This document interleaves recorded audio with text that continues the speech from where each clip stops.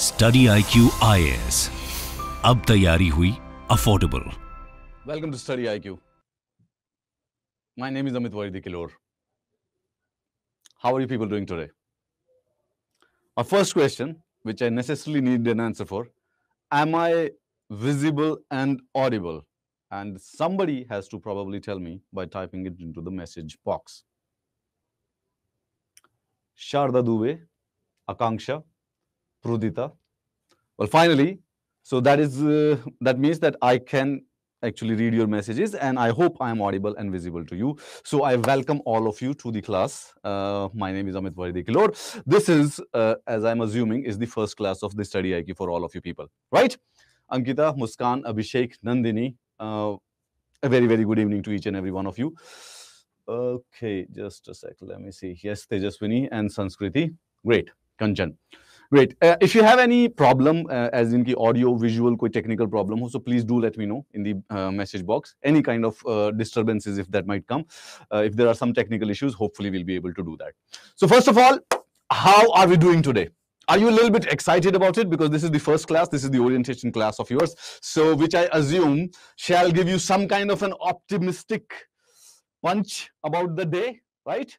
Usually everybody is always excited in the first class of the college, the first class of the school, the first class of your UPSC preparation is also definitely slightly overexcited. I might actually look overexcited to you, but that is my standard operating protocol. This is how I function on almost every single day. But yeah, the orientation of the first class or the first introduction class is definitely very, very fun. Prudita. Now, due to some technical limitations, right now I cannot actually speak to you through the audio.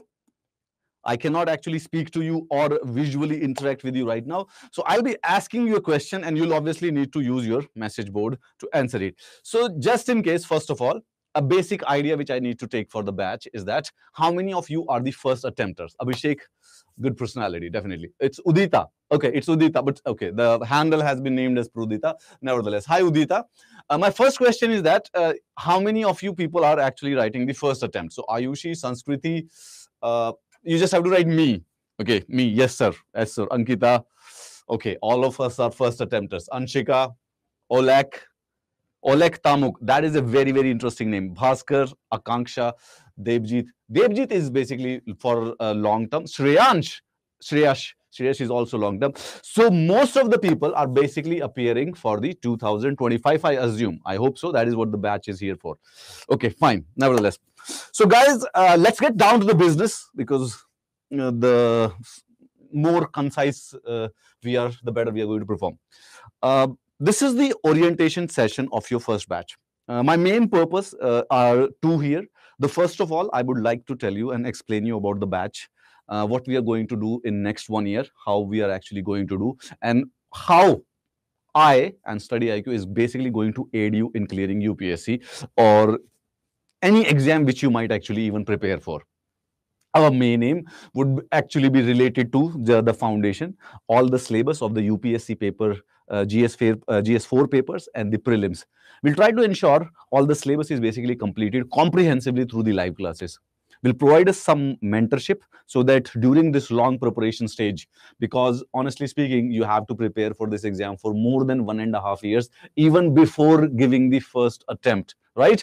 It might actually even have a longer preparation, but yeah, 1.5 years is just the normal time of the preparation for the first attempt. And let's be very honest, that is a very, very long phase of the preparation. You'll need a lot of help during that. Sometimes you'll need a hand holding also. For that, we'll be actually taking use of our mentorship program. Then, so my first idea would be to explain you how we are going to lead to your examination for the next 1.5 years. And the second one, we'll try to understand this exam. Okay?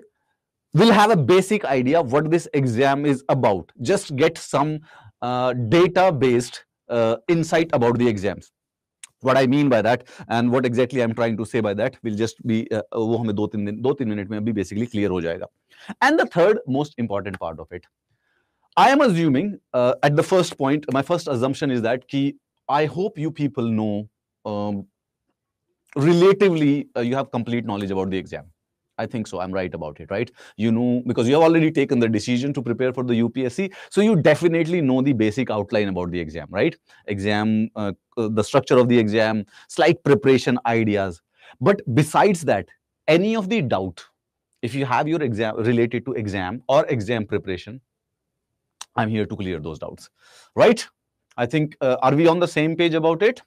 Well, the first of all, we'll just take 15 minutes to half an hour, just basic discussion, what we are going to do in this batch and how we are actually going to help you in clearing this exam. That is just the same discussion of the brochure, okay? There's nothing specific about it. It's just putting things into the context. That's the first thing. The second thing, I'll try to give you some insights about the exam, okay? And then we'll actually discuss the basic structure of the exam. And once we are done with all these three things, any doubt, any questions that you come up with or you are right now lingering in your mind, we can definitely take it. However, hi Amardeep. I am Amardeep. Okay. That is hi. Okay. Right. This is it. Are we okay with this? Are we on the same plane and the same page about this, everybody? We need to make it slightly interactive, right? Well, spontaneously speaking, when we'll actually get used to these classes, we'll obviously be slightly bored about it. And at that time, we can probably stop messaging to each other. But today, I'm so sorry about my friends, but I would really need you people are slightly more active, slightly more proactive, and be a little bit chaotic. I need you to message me something. I need you to answer me something. I need you to ask questions so that at least the first session shall be slightly more interactive. Are we okay with that? Okay, great. So first of all, before, and that is slightly out of the line, but I believe that shall be done because you have already joined the course, so you definitely have an idea about the UPSC. But हम उसको भी detail में discuss करेंगे. Let's just see what this batch is basically going to be about, and that is just a 5 to 10 minutes of the discussion. So hopefully we will not take much of your time.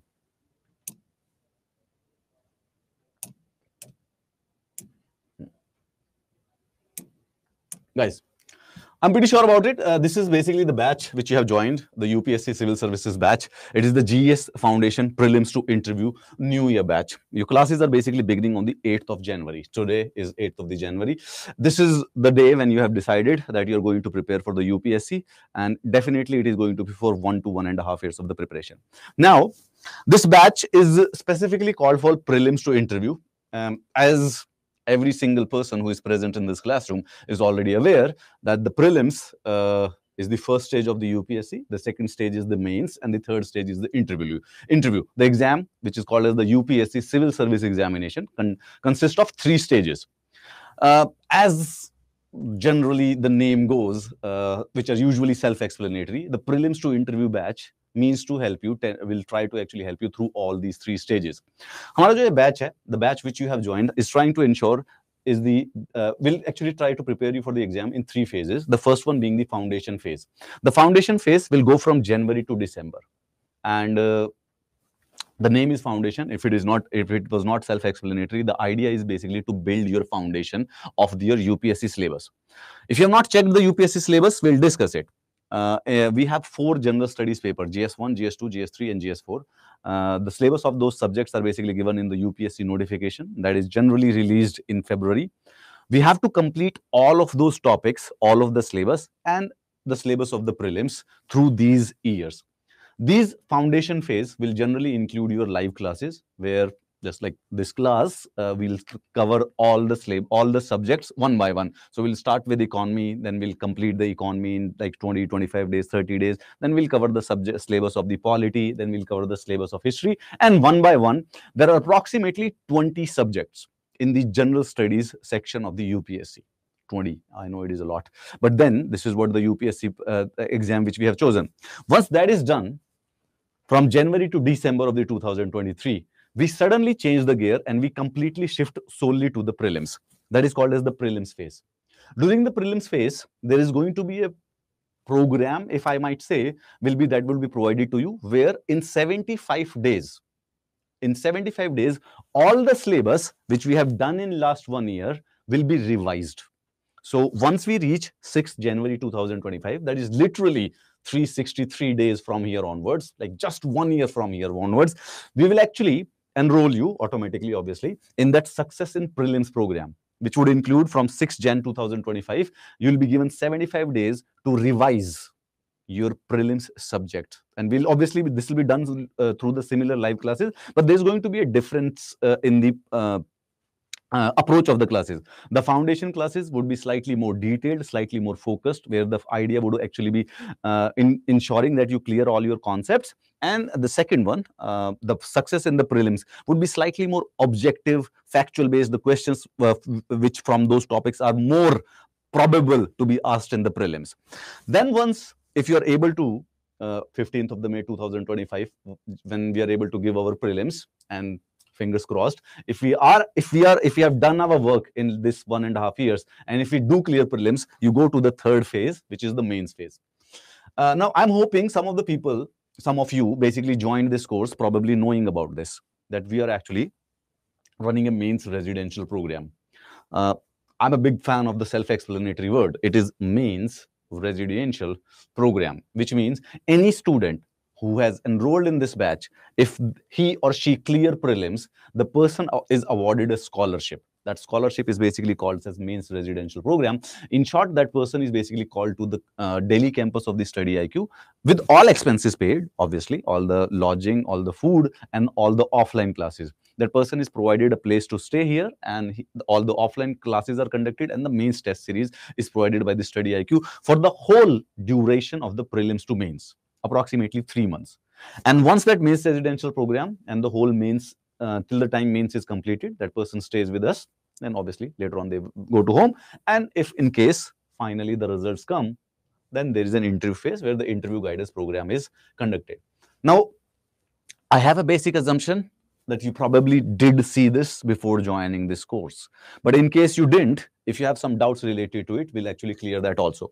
Beyond that, there is a basic schedule that is provided to you in this classroom. Okay. Now, this is tentative, depending on your needs and requirements, depending on the availability of the teachers and the faculties. There might be slight changes to it. Okay. However, according to the tentativeness, for the first few days after this orientation session, we'll just make a basic discussion about the general studies syllabus. Okay, before start learning, we actually have to understand what UPSC is asking, what exactly are their requirements, the previous year's questions. And once we are done with that, we'll start with the discussion of the economy. That is the first module or the first subject that we are going to pick to learn. And then it's a simple thing: economy, polity, geography, environment, modern history, world history, and depending on each and every subject of the polity, till the 28th of December, we shall be able to complete all the 4 papers of the general studies. That is the basic idea, right? Ganesh is basically asking, sir, if I do not live in India, so in case I clear prelims, how can I clear for mains? How can I prepare for the mains? How can I prepare for the mains? For the people who are not living in India right now, this mains residential program is available online also. So mains residential program की जो classes offline होती हैं, the same classes are also available to the people who are basically doing it from the preparation doing from their home. Again, there's a huge possibility, right? Some people are actually preparing at their home and they cannot come to Delhi, even though we are providing all the accommodations and all. It's an all expenses paid, but some people still prefer to actually prepare from the home only. Slightly comfortable, slightly convenient to certain people. So in that case, this MRP program, the mains test series, the evaluation of the test series, the mentor discussion, the things which the people are provided here, they are provided through the online online medium, right? So all the classes are basically available online. You write your mains question answers, you will be sending it through a PDF, and the mentor discussion would actually take in the Zoom. So Ganesh, if you're not even living in India, the same thing is that this mains residential program needs to be followed, right? Great, let's go, keep on going on. So this, my friend, was primarily the basic thing.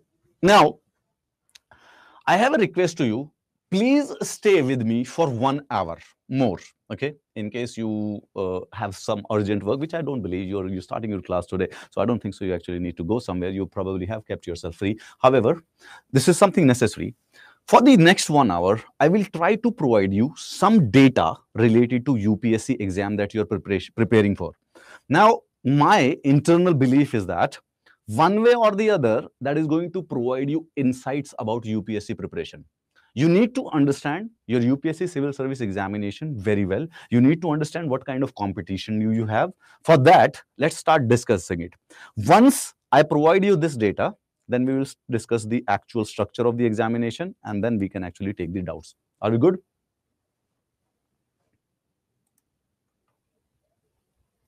Sir, is there no detailed mention of the civil service aptitude test in the PDF? Can we please discuss regarding that part? Yes, Sanskriti, CSET के बारे में मैं अभी आपको बता देता हूँ. We will definitely discuss about the CSET. However, also, just give me 5 to 10 minutes to tell you something about this examination. Okay? Probably this is the information which you probably do not have right now. Now, you are preparing for the civil service examination, okay? Which is conducted by a constitutional organization, constitutional body, which is called as the Union Public Service Commission. UPSC releases a annual report. Okay, annual report matlab what they did in 1 year, which has a lot of data related to the exam they conduct, about the number of people who are appearing, about the number of the people who appear in the prelims and the mains, SC, ST, male, female, attempts, and some all other details, right? What exactly does go, what exactly is the kind of the profile of the people who are clearing the mains or final merit list. Also about the information that what optionals are people choosing. Now, see, there is a 90% of this examination is basically mandatory and the same for all. So general studies paper 4, all the 4 paper of the GS, the essay paper, the prelims paper is basically same for each and everybody, but you do have to choose one optional of yours, right? So there are few insights which I would like to discuss with you about the exam that might actually help you. Now, UPSC conducts a lot of examination in a year, and the main and the most aspirational one and the most premium, you might actually say, is the civil services preliminary examination. I have the data of the 2021. वो जो annual report होती है वो थोड़ी सी delay में चलती है. 2022 or 2003, the annual report has still not been released. So we will be just taking an example of the 2021. We can extrapolate. Generally, the system would actually remain the same. The numbers would slightly differ. There won't be much percentage difference. कुछ ज़्यादा होगा नहीं. Let's look at it, okay? So we'll be focusing about this exam, the civil service examination and the civil services main examination. These are the two main examinations that the UPSC conducts. In the 2021-2022, the civil service examination was conducted to recruit 833 bureaucrats. Okay, so let's see 833 bureaucrats. If you need this PPT, I can obviously share with you on my Telegram channel. These things are available. So if you want, you can actually go there because some of you, I believe, might actually be preparing for the Indian Forest Services also. But for this discussion, we'll actually keep our discussion solely limited to the Indian Civil Services. All right, let's go with it. Now, Civil Services main examination. Just a sec. Where is it? Yeah, civil services main examination. Just get this information, some data which will probably shuffle in your mind, also give you insight about the preparation of the exam. The civil services main examination of the 2020. Now, total number of the posts were 836 and the number of the people who applied for the examination was 10,40,000.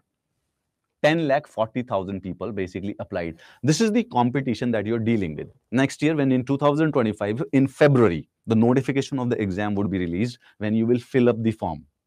3 or 4 years ago, more than 10.5 lakhs people actually applied for the exam. You can just extrapolate it. The number only increased. So by the time you would be appearing for the exam, I can easily and safely assume 11 to 12 lakhs of the students will be filling up that form to appear for UPSC or for the Union Public Services preliminary examination. We get the hang of the things, right? We get the hang of the things कि 10 से 12 लाख बच्चे जो हैं वो form भरेंगे UPSC civil service examination का. All right. Not a problem. The number of the recommended candidates that year was 833, which means for every one seat, there was 1244 candidates. And this shall give you a basic idea, basic competition about this exam. For one seat, the number is basically 1244. Now remember, this is the civil services mains examination of 2020. I know we don't have the data for the 21 and 22, but we can slightly extrapolate it, right? It's just up and down plus few marks. So next year, let's say the number of the posts were 900, the number of the applicants were 11 lakh, the number of the recommended candidate were 900, the APR, approximate aspirants per seats right? Would actually increase here and there. But on an average, you're competing against 1,250 students. That is the basic, and hence the success ratio of 0.99. That is actually quite low, right? We'll talk about the qualifying paper profile also, but for a moment, just try to understand the exam, try to understand the nature of the exam. Now, we don't need to look at the other examination. बाकी सबको छोड़ देते हैं, सबका data है हमारे पास, लेकिन हम सिविल सर्विसेज के बारे में बात करते हैं. So, civil services main examination में we needed to hire 836 people. Final recommended people were 833 out of 10,40,000 people, which means for every one single seat, more than 1250, approximately 1250, and that is what general competition would be. And as I can see, it has generally been increasing. So when you're preparing for the UPSC, what you're actually doing is that you are basically fighting against 1250 people. Coming to the interview, though there is a slight mismatch into the slides, I hope you understand there are 3 stages of the exam. One is prelims, another is the mains, and another is the interview. And in interview, you can actually choose the language of the interview. You can choose to, even if you can write mains in English, you can write prelims and mains in English, but you can still choose the language of the interview. Now, I shall just give you an idea how it is working out. So in 2020, the year which we are discussing, there were approximately 2,049 people, they were interviewed that year. And out of 2,049, almost everybody, 90% of the people, 1,853 opted for English, the medium of the interview. When you're called for the personality test, you can actually choose the language which you want to be interviewed in. We can see that almost each and everyone is basically choosing English. So that is the reason is that they are writing prelims in English, they are writing mains in English, so they are choosing English as the medium. However, you do have a choice that you can choose a different language also. There were some people, at least Hindi, who chose Hindi as the medium of the interview, and it doesn't matter. You can write mains in English, and then you can choose the interview medium as Hindi. You can write mains in English, you can choose Malayalam as the medium of the interview. Now, for all other languages, it is quite few. Marathi, there was 13, and the rest were almost negligible, 2141. Okay, not much. So I believe this just information is basically in 2026. If you are able to clear the exam in the first attempt, you'll still be interviewed in 2026. So I am assuming even on this day, like literally 2 years before you are actually called for your interview, that I think most of you would probably choose English as your interview medium. Okay. Now this is the number of the services. These are the number of the services which UPSC is taking this exam for. Somewhere around February. This year it's 1 Feb. Next year would probably approximately 1 Feb. The UPSC releases a notification of the civil service examination. Notification. Okay. And the notification means that you can start filling up the form for the prelims of that year. And in that notification, they tell how many seats are there for the civil service examination. You can take an average of 1,000. There are plus minus 100. Usually there are 1,000 seats. There are 1,000 seats.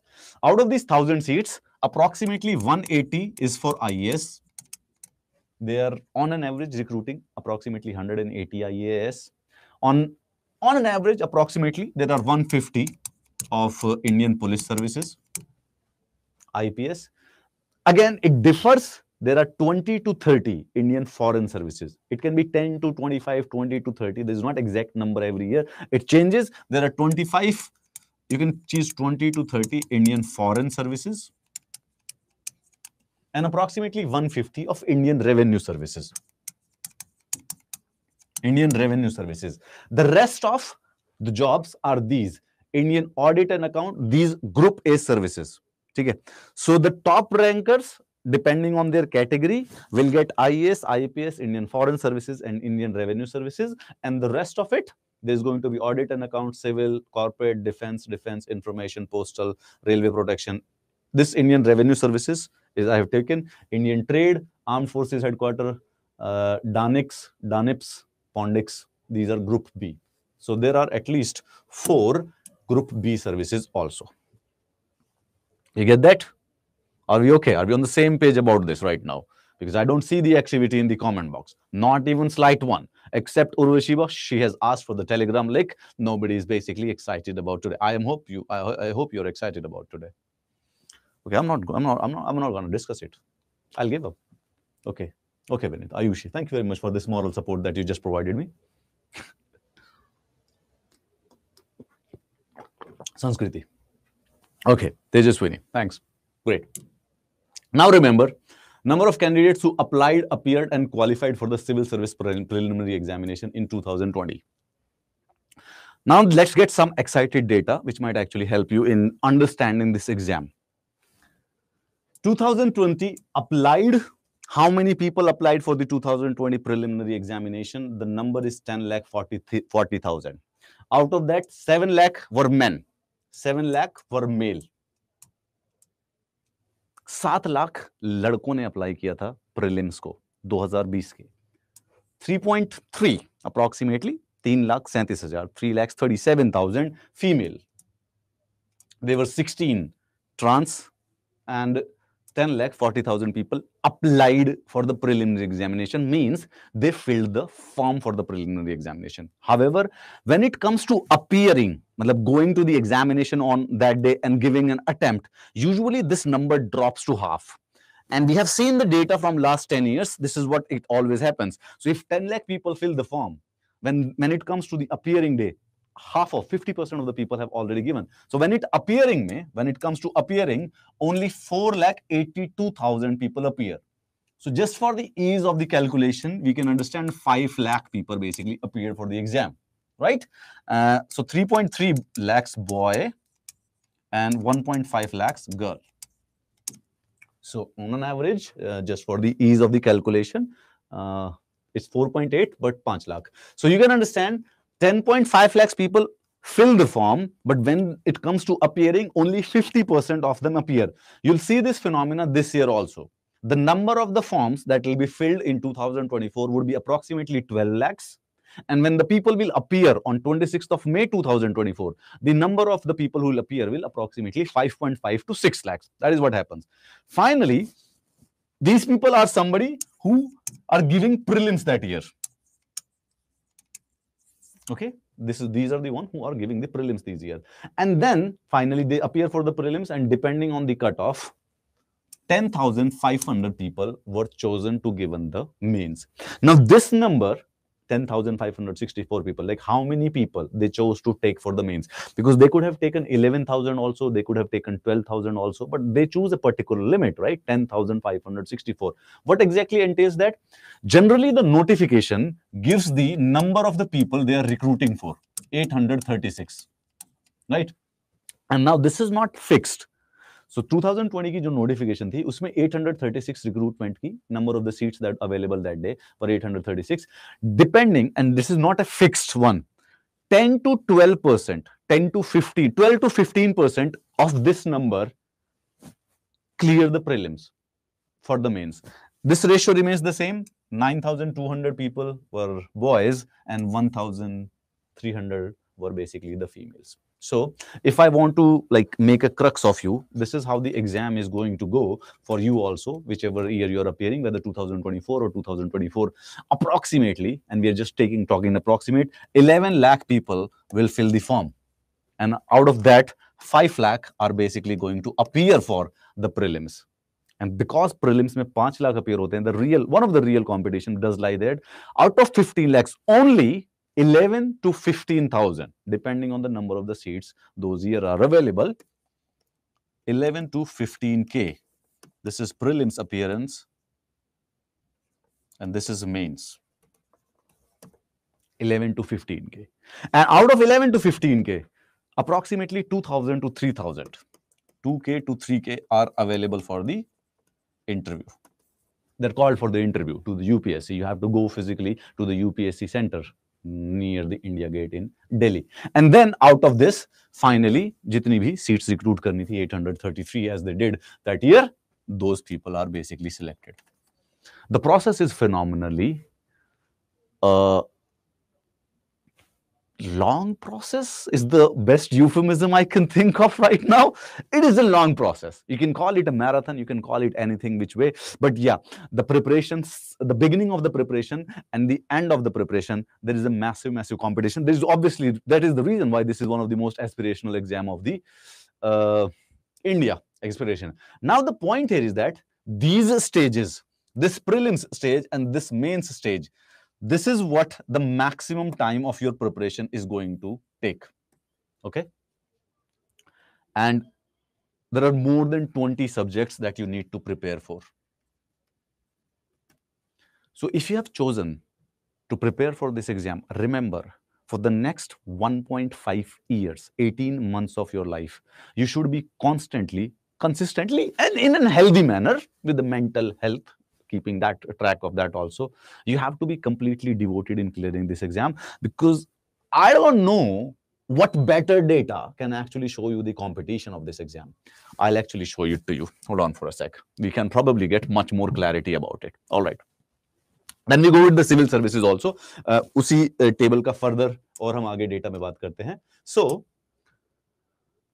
there were 10,343. अच्छा, this is interesting. Okay, even to you. Total people who cleared mains, prelims basically, who were allowed to, legitimately allowed to give the mains, were 10,564. Out of these, 200 people did not appear for mains that year. How is that possible? Like, people are getting the chance to write mains and uske बावजूद भी number घट जाता है. So at that year, only 10,343 people appeared for the mains. मतलब 200 people quit that process. They just gave it away. Probably some unfortunate, maybe accident, maybe somebody sick, but yes, somebody did give away. Then, out of 10,000 people who gave the mains, 2,049, these people were called for the interview. And out of 2,049, finally, 833 people were basically selected. That is the main competition. Now, Abhishek has, I actually agree with Abhishek. Abhishek Dixit, who is Abhishek Dixit? See, Abhishek is absolutely right about one thing. To be honest, your competition is definitely not with 11 lakh. Half of them are basically not appearing. So it's a pointless number for us, right? It is a pointless number. Who cares how many people are writing form? How many people are filling form? Like, you can fill the form by like 2 million people, 3 million, doesn't matter. What matters is that how many people are appearing for the exam. But I can guarantee you, and probably Abhishek has an insight also about this, that out of 5 lakhs, maybe only 1 lakh people are serious. So you can easily think that you're not fighting against 5 lakhs people, maybe 50,000. Okay. But the real competition is this 11,000.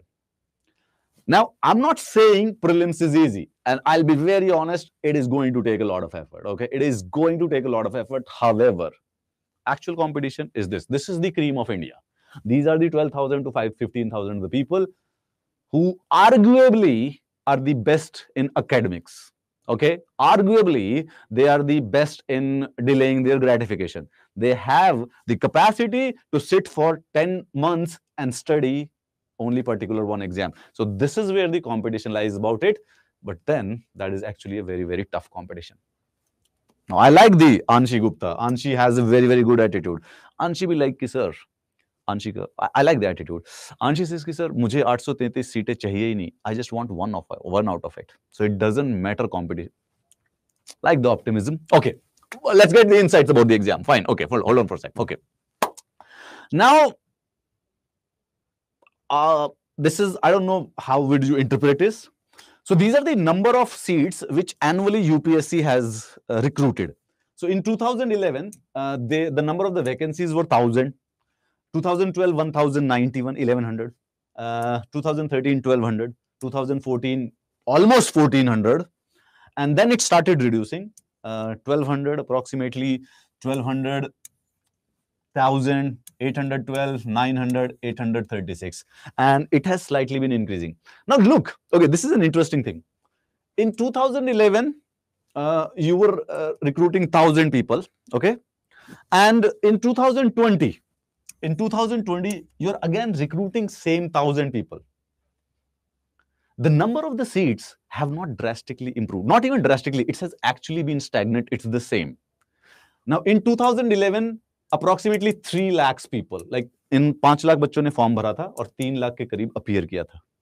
और यहाँ पे 2024 में क्या नाम है 2024 में approximately 12 lakh will fill the form and 6 lakh will appear for the prelims. The competition have literally doubled without any doubt, but the number of the seats are stagnant. It's the same, because if the population and if the number of the aspirants are increasing, so don't you think the number of the seats should have also increased in the same proportion? But this has been generally same. So I can actually say this to you, and I have a slightly sympathetic heart to you, that if we compare, relatively, if we talk about the last decade, somebody who has been selected in 2011 and somebody who will be selected in 2025, it is going to be doubly hard for you, because that person was fighting against only 2.5 lakhs people. You would be fighting against more than 5 and 6 people. The competition have actually doubled because the number of the seats have been stagnant. So definitely not an easy chart. This is an information which might not be actually helpful for you, so you can probably skip it, but this is just to tell you ki how many people are selected of which degree. Okay? So bachelors, out of you, whoever have the bachelors, generally total, if we talk about see, out of 2049, these were the people, 1600 people. Final selection देखते हैं, final recommendation में 833 बच्चे select हुए थे, उसमें से 650 bachelor degree वाले हैं. सो अगर मैं आपको डेटा इसको एक्स्ट्रापोलेट करूं, so out of the 1000 people who are selected, generally 700 people are from the undergraduate. 700 people के पास एक, जैसे या तो बीटेक की डिग्री है, या बीकॉम की है, या फिर बीए की है, या फिर मतलब 1 डिग्री, मतलब अंडरग्रेजुएट डिग्री है. And then the rest of this is undergraduates, and the rest of the 300 are postgraduate, जिन्होंने post graduation भी करी हुई है. Right?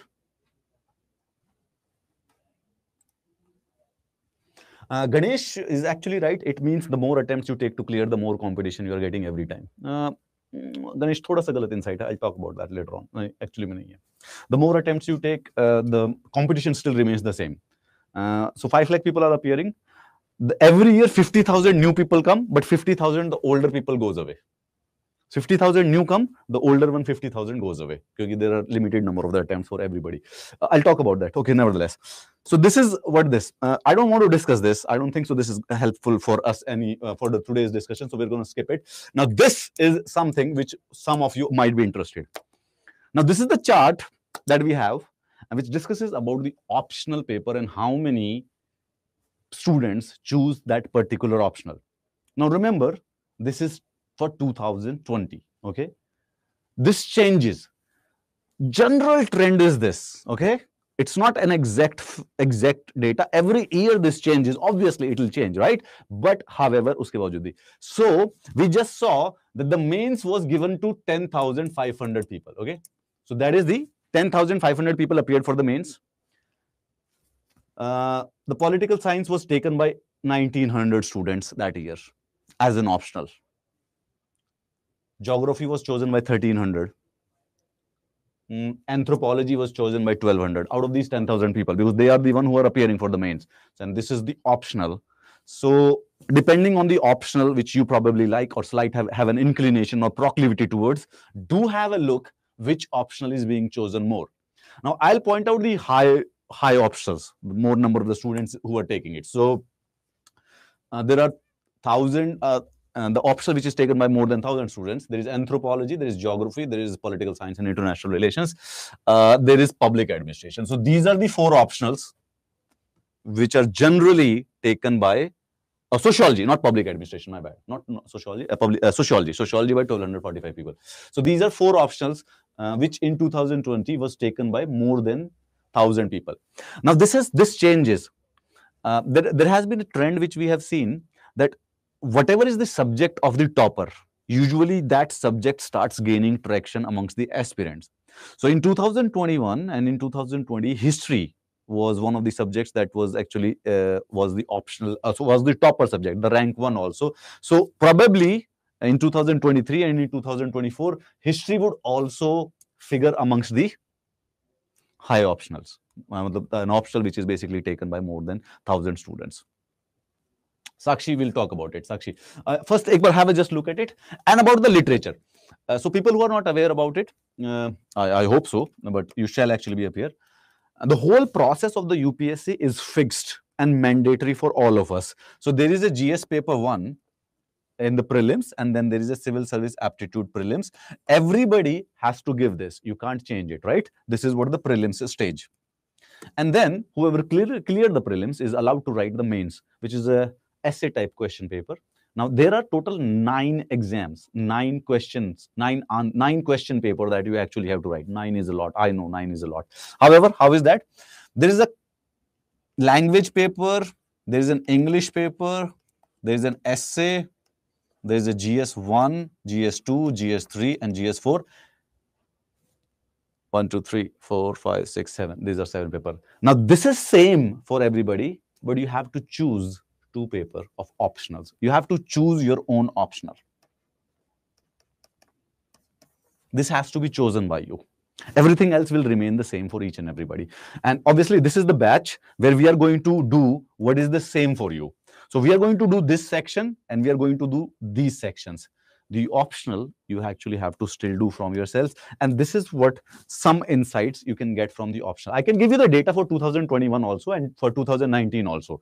But generally, this is similar. This is what it is. Okay, nothing much about it.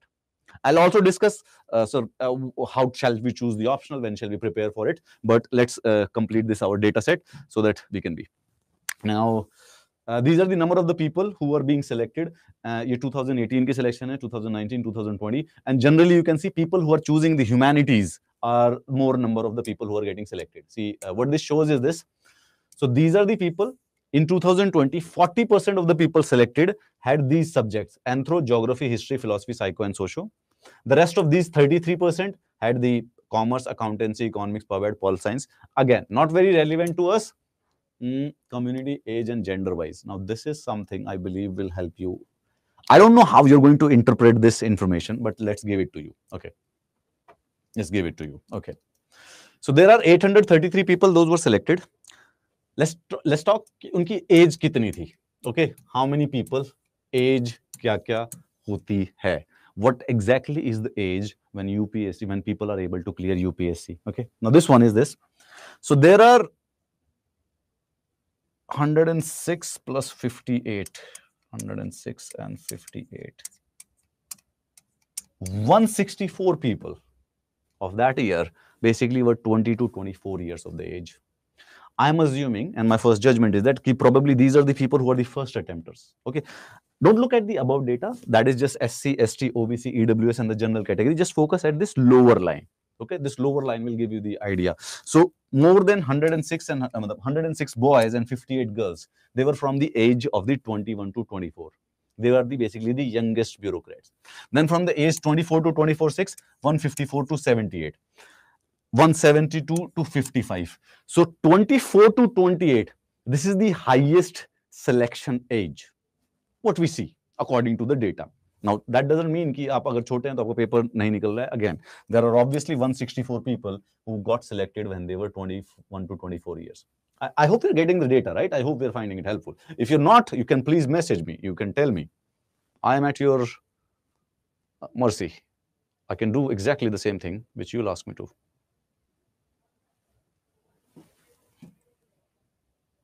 What is the meaning of recommended? The recommended means selected. Those people have been selected by the UPSC. They are IAS and IPSs. Recommended का मतलब ये होता है बेटा.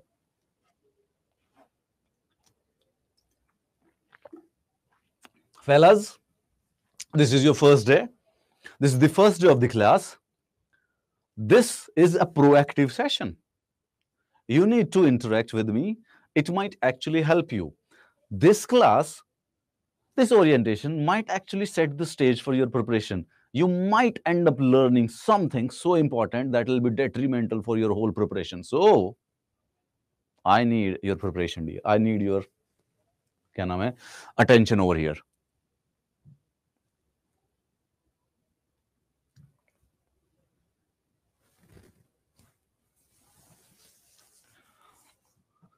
I have a personal bias towards this chart. I don't want you to see it. I don't know how you will react to it, but let's see. So, we talk about those 5 lakh people, right? These 2020 में, 2020 में, how many people appeared for the prelims? 4.82 lakhs. Okay? 4.82 lakhs people appeared for the prelims in 2020. How many of them were first attempter? 50%. That means whenever anybody, generally, when the prelims happen, 50% of the people are the first attempters.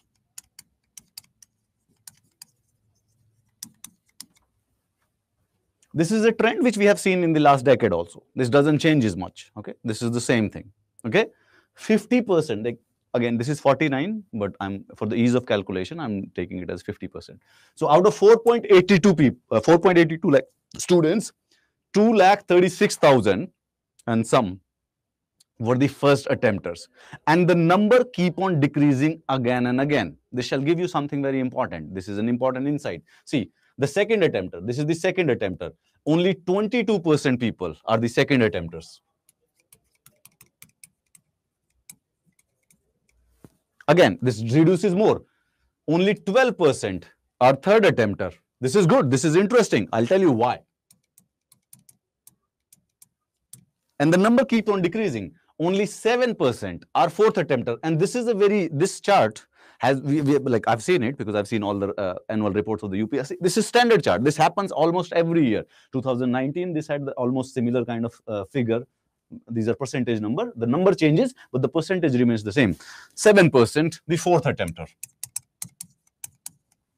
And it decreases so on and on and on. Okay. And this is like 8th and above. How many people do appear who are giving an attempt 8th and above?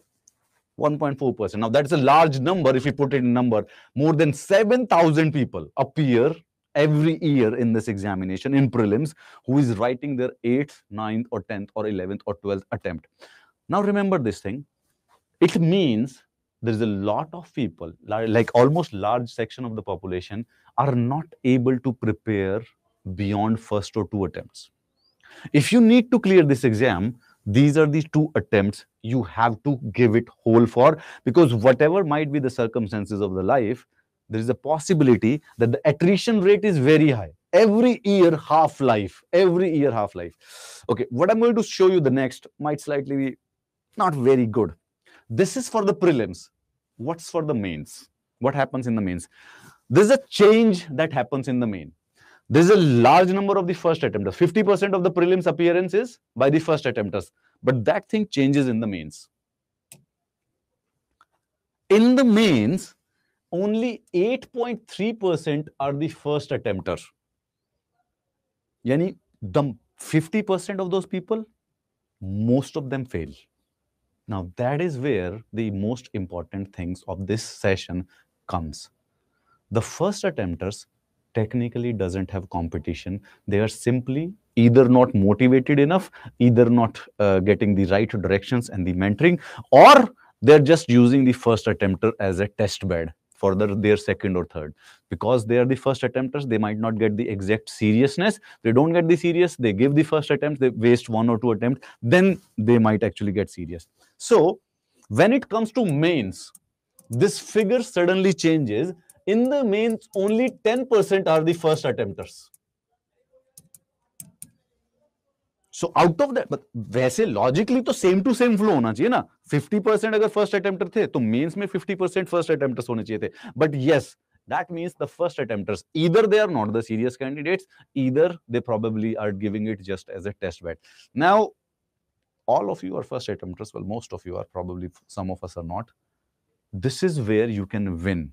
You have to understand that anytime when you see a first attempter, they're going to miss something important. This increases later on, 17%, 20%, 20. We'll just spread कर देते हैं इसको. बाकी सारे attempts का फिर 20%, 20% हो जाता है. ठीक है? Let's just take it easy. Second का, third का, और fourth का. Now, it's my judgment that all these third and fourth attempters were capable enough to write mains in their first attempt. They just ended up wasting it. Either they were not serious, either they had no right direction or right mentorship. I think so. You'll agree. Do you agree? Do you have any other insight beyond it? Am I right or am I wrong? Am I right or am I right? Anybody, please, guys. Tell it. Hemangi, Devar gaya. Anshi be like, Anshi is giving her second attempt.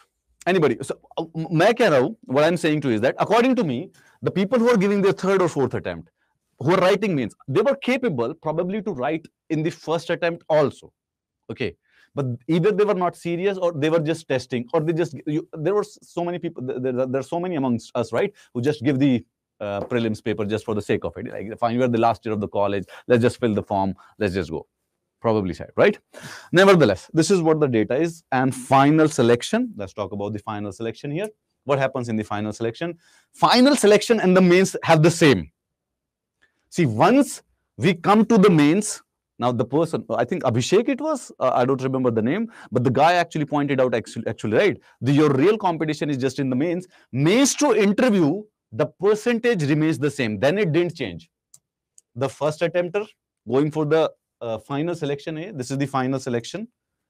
So how many people are selected in first attempt? 10%. The second attempt, 20%. Okay, we are just rounding it off. The third, 20%. The fourth, 20%. So once we reach the mains, the balance is over. So मेरी बात को ध्यान से सुनना इस बात को. Prelims में first attempt disadvantage पे है. Obviously यहाँ पे सिर्फ 50% है, यहाँ पे 22% है. No doubts about it. क्यों? क्योंकि prelims से mains की जो stage पे जा रहे हैं, वहां पे एकदम drastic difference हो गया है. However, if in first attempt you do clear prelims and reach the mains, then you're equal to everyone. That means you're equal to the fourth attempter also, because then this percentage doesn't changes. It's the same. It's literally the same.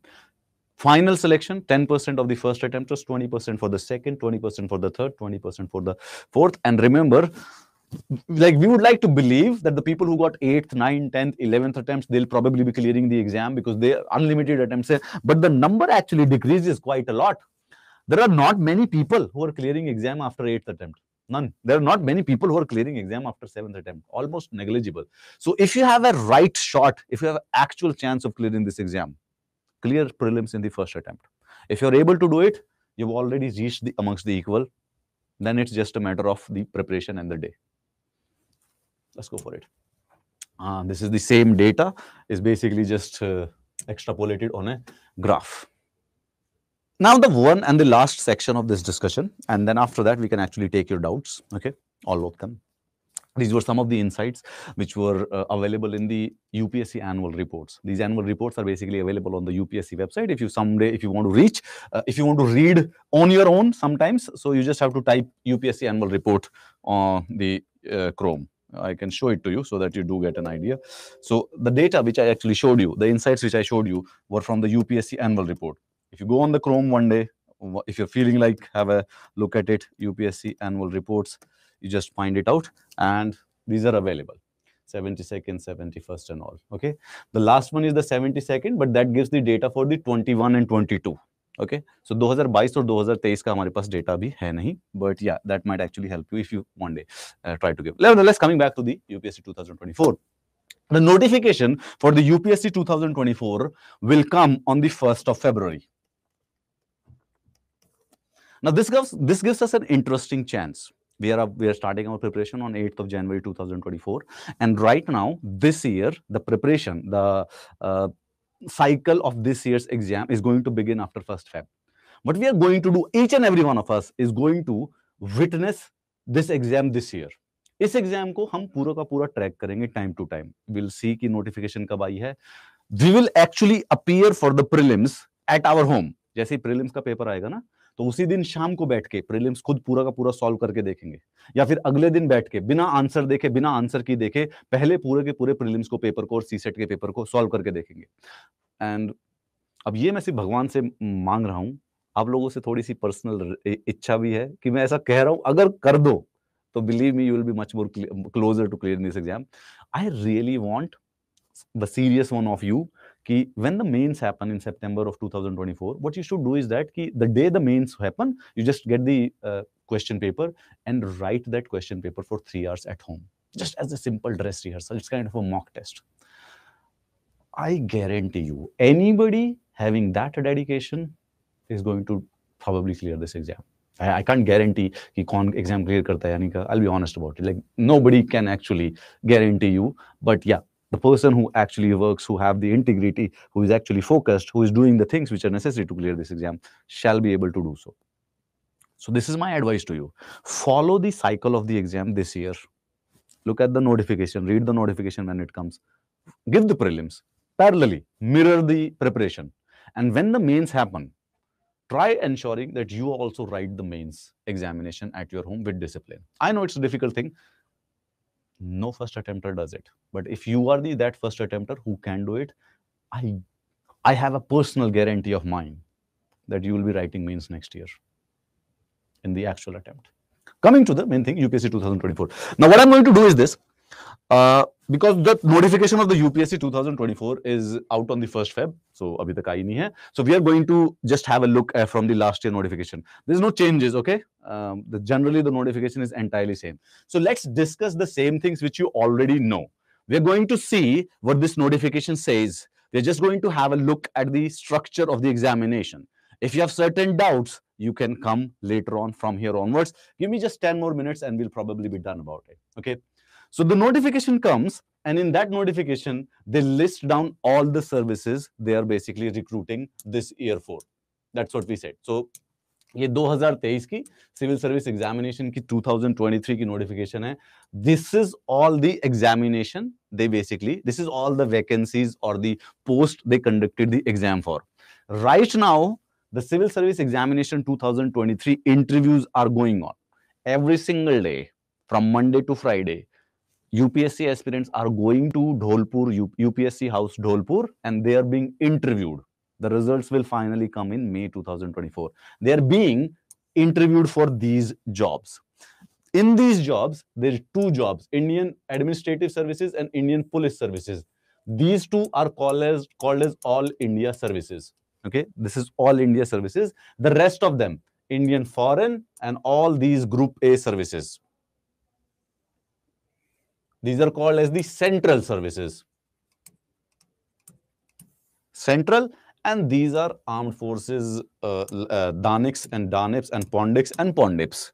Pondics का मतलब Pondicherry Civil Services, Pondicherry Police, Delhi, Andaman and Nicobar, Lakshadweep Police Services, and Delhi, Andaman and Nicobar Civil Services. The Group B services, these are basically again Central one, क्योंकि ये भी Union Territories के लिए.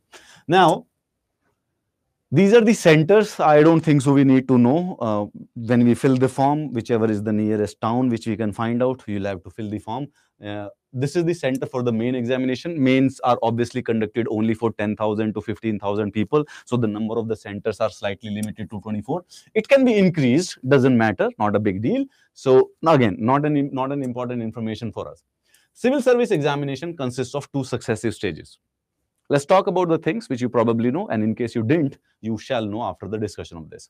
UPSC का जो exam है बेटा, दो stages में होता है. The first one is called as the Civil Services Preliminary Examination, also shortened as the Prelims Examination, right? I hope so, you know that. Okay.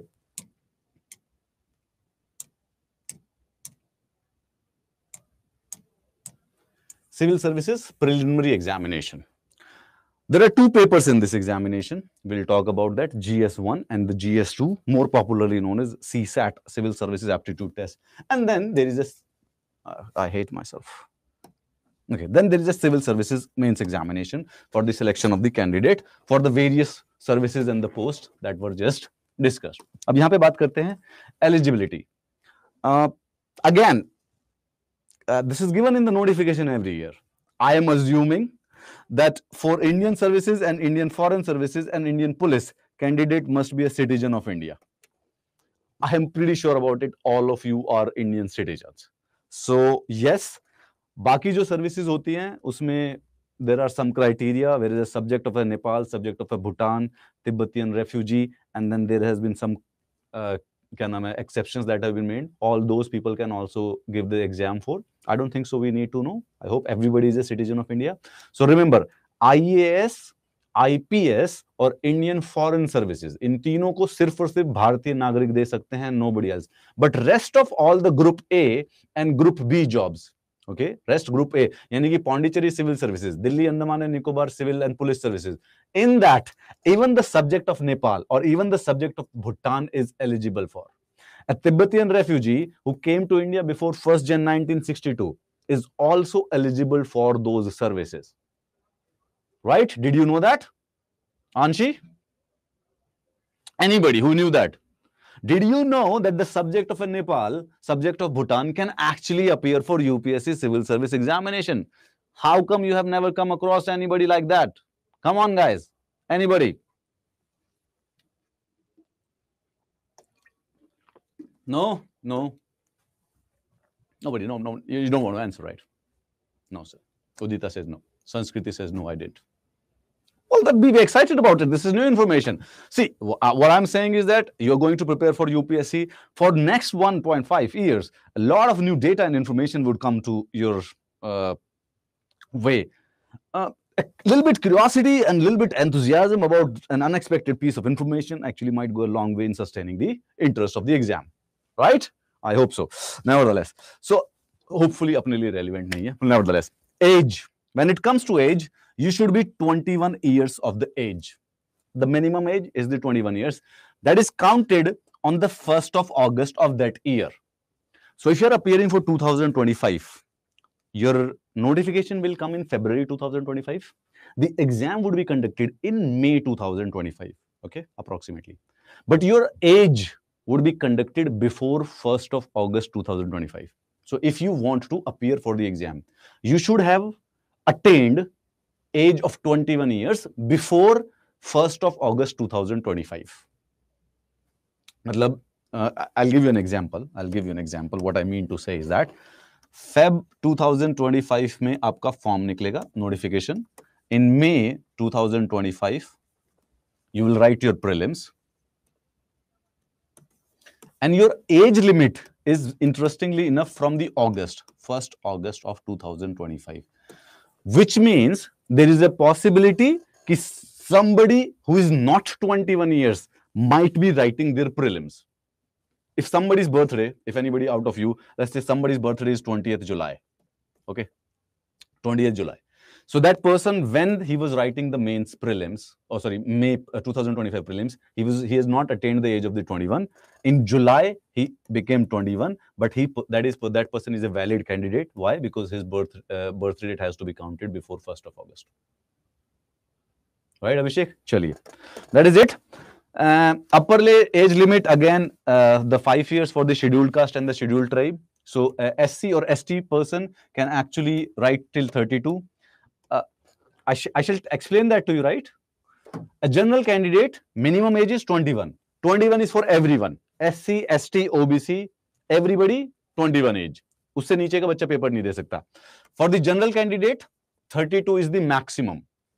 Any person who has attained the 32 year of age cannot appear for the exam. For the SC and ST, there is a rebate of 5 years. So an SC and a scheduled caste and the scheduled tribe candidate can actually appear till the age of 37. This general candidate will get 6 attempts. And SC and ST, अब हम कहते तो हैं कि उनके पास unlimited attempt होते हैं, but theoretically speaking, उनके पास अनलिमिटेड अटेम्प्ट होते हैं, but practically speaking they get 16 attempts. You can't actually do it more than that. 16 attempts होते हैं, बट या it comes as the unlimited. So an SC and ST candidate can appear as many times till the time they have attained the age of 37. Similarly, OBC have a age rebate of 3 years. So an OBC student can actually give the exam till he is or she is 35 years of the age. They have an age limit, which means, attempt limit. They can give maximum 9 attempts, right? If anybody is not, if anybody is confused about it, please do tell us, okay? Then, maximum of 3 years in the case of defense services personnel, disabled in operations, maximum of 5 years ex-serviceman. Again, let's not get into the more confusing. Date of birth. 10th class के certificate में जो date of birth लिखी है, only that is accepted as your date of birth. No astrology, no other birth certificate. It's as simple as that. The matriculation or the secondary leaving certificate. That is the only, generally speaking, will be considered your date of birth. Now, India is a very complex country. Sometimes your date of birth in The matriculation exam is like 2005, 13th November 2005 or 2004. And sometimes you have a birth certificate which says 2006. Okay. There are sometimes years up and down. Aadhaar card says something else and the 10th class certificate says something else. There's a lot of confusion that might actually go. So UPSC has a very simple policy. Your birth date, according to UPSC, is what is in your matriculation examination. It's as simple as that. Fine, we are done with that. Horoscopes, affidavits, birth extracts from the municipal corporation service records, they are not accepted. Will not be accepted. Great. Great. Great. All right. Great. Minimum educational qualification, you should be a graduate. It's as simple as that. You should be a graduate. Number of attempts, SC, ST, theoretically unlimited. Practically speaking, there are 16 attempts. OBC, maximum 9 attempts from the age of 21 to 35. So there are 14 years available. Out of those 14 years, you can give 9 attempts. For the where it is, they didn't give the general. Why didn't they give the general? They should give the general also, because in the notification they have just mentioned the SC, ST, OBC, and the person with the benchmark disability. Where is the general? You have to give the tell the people that how many attempts are available to the general. They're not. Oh, okay. They did it. They did tell. Okay. So every candidate shall be permitted 6 attempts as civil service examination, generally called as the general candidate. I thought there is a joke somewhere inside that. I don't know. There is.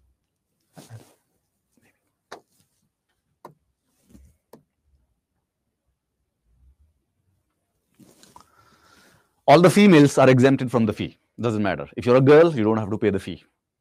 Yay. Great. If you're a male candidate and general candidate, you have to pay a fee. I don't know, they've said 100 rupees. I don't know, it was 200 or 100. It doesn't matter. Fine, forget about it. Great. Let's talk about the examination now. Let's talk about the examination. अब बात करते हैं actually में examination की. Thank you very much for your patience. Highly appreciate for the concern which you have shown, all the information which I showed to you. Now, it is my theory, personal theory, that the things which we discuss might actually give you slight insight into the exam. And if it doesn't, you should also have a look at the annual report of the UPSC. Might actually help you getting an idea about the exam, about your competition, which is fine. Now we are going to talk and discuss about what this examination is all about. Something which I believe you already know about, right? That is why you're preparing for it. So I'm pretty sure about it that you know the blueprint of the examination, okay? I'll just repeat the same things which you already know, okay? Examination consists of 3 stages. The first one is the UPSC preliminary examination. Now, I have a very, very humble request from you.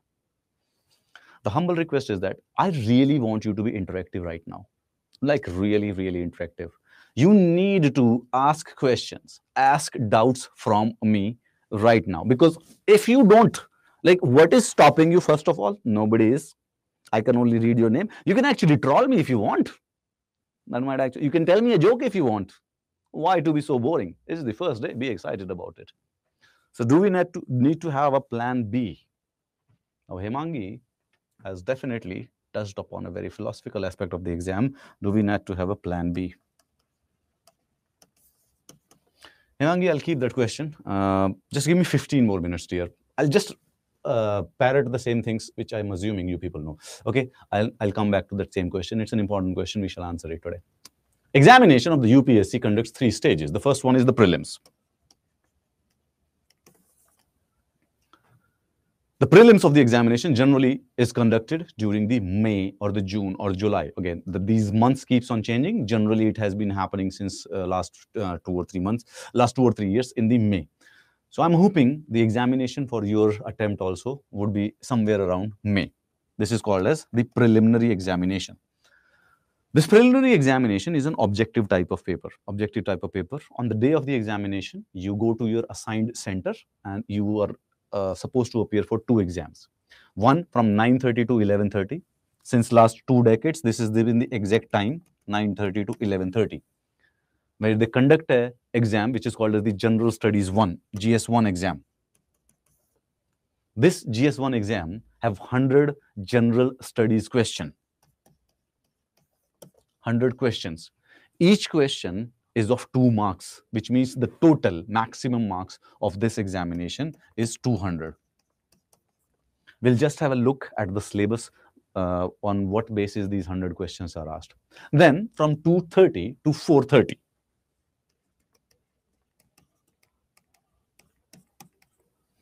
they have the GS2, more popularly known as the CSAT, the Civil Service Aptitude Test.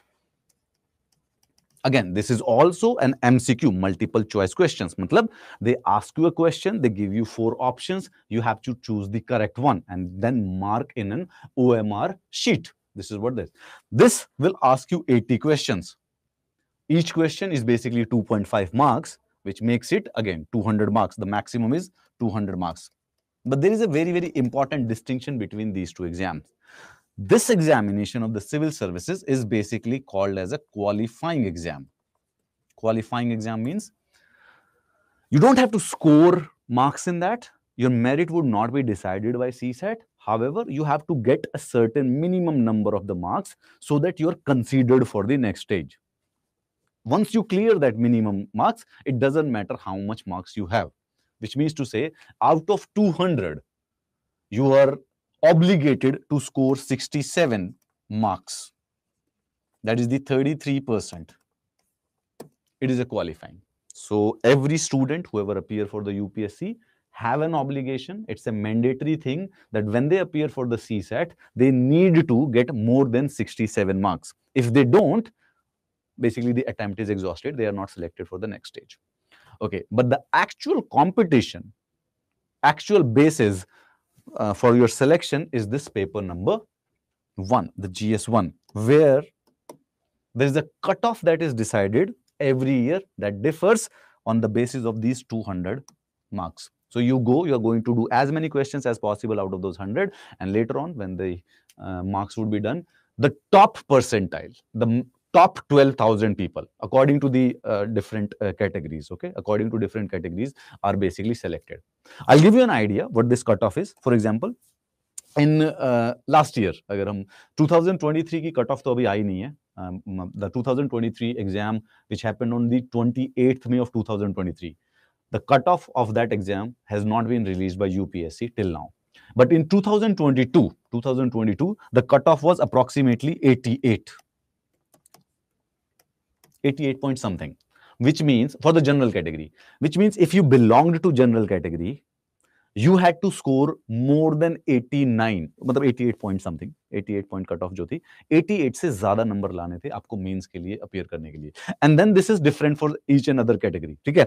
So EWS के लिए 80 है, OBC के लिए 86, SC के लिए 82, ST के लिए 78. Again, depending on the category, there is a slight decrease in the marks depending on that particular category. Similarly, in 2021, this number was 92. Similarly, I do not exactly remember in 2020. And again, remember, don't mistake this. Assume karo, assume, मुझे याद नहीं है, 95 लगा लो. 95. Out of 100, 88 out of 200, 92 out of 200, 95 out of 200. Which means the cutoff of every year differs according to the competition and according to the difficulty level of the question paper. Okay. In 2016, this number was 116 also. So this cutoff basically differs from separately. Right? Are we getting it? Are we getting it? So the real competition, which this exam, जो आपको करना है, that is here. I'm not saying कि CSAT नहीं करना है. CSAT, obviously, you have to do the CSAT also. And the difficulty level in the recent year of the CSAT has actually gone to the level of, some says that it has become as difficult as a CAT exam. And I have slight agreement with that topic. I have slight agreement with that statement. Yes, there's no denying the fact that the CSAT of the UPSC have increased in difficulty levels in recent years. Like almost every year, it seems that the difficulty level has increased. So in 2020, CSAT was difficult. In 2021, oh my gosh, it's more difficult. In 2022, oh my, it is still getting difficult. In 2000, it is very difficult. So yes, so there has to be a specific, separate attention that needs to be put on CSAT. Anecdotally speaking, and personally with my own experience also, I have seen several brilliant students who score really high in the GS paper have not been able to qualify prelims because they were left out in the CSAT. Nevertheless, we'll talk about these exams. We'll talk about the syllabus also. Just a sec. Okay? It's a simple thing. There are 4 alternatives to every question, and for each question, जब wrong answer दिया जाता है, so there is a 0.33 negative marking. So coming to this exam, main thing, which is this exam, the GS paper 1. And for the GS paper 2, there are 100 questions. If you do a correct question, okay, you read the question, you chose the answer, you marked it, and if that is the correct answer, you get 2 marks for 1 right answer. And in case you mark the wrong answer, you get minus 0.33.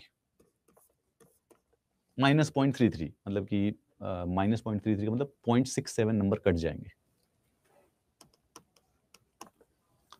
0.33%. Right? And if you leave it unattempted, like you don't attempt the question छोड़ दिया खाली, बिल्कुल attempt ही नहीं किया, well then you get 0, nothing. No harm, no loss. Okay? No harm, no loss. Not attempted is equal to 0.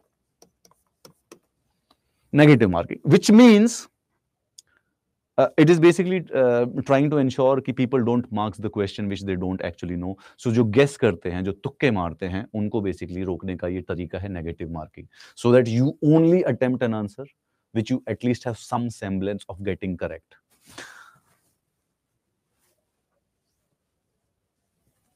Cutoff differs from the difficulty level of the paper. Sakshi, yes. Yes, absolutely. I'm coming to the mains after this. Okay? This is done. If a candidate gives more than answer, it is obviously treated as a wrong answer. And if a question is left blank, no answer is, no marks is given. So there will be no penalty and no marks, no harm, no loss, right? That is it. Once you are done with this exam, again, this differs every year. Logically, it has to, you can't have a same cutoff every year. The same cutoff is every year for the CSAT. The CSAT, every year you have to score more than 67. But for that GS paper 1, it will depend year to year, depending on your competition. All you have to do is you have to score maximum, as much as possible, Once this is done, as I have told you, right now we have discussed, there is approximately 5 lakhs people who will be appearing for this exam. Solely on the basis of this GS1, there are 12,000 to 15,000 people going for this mains.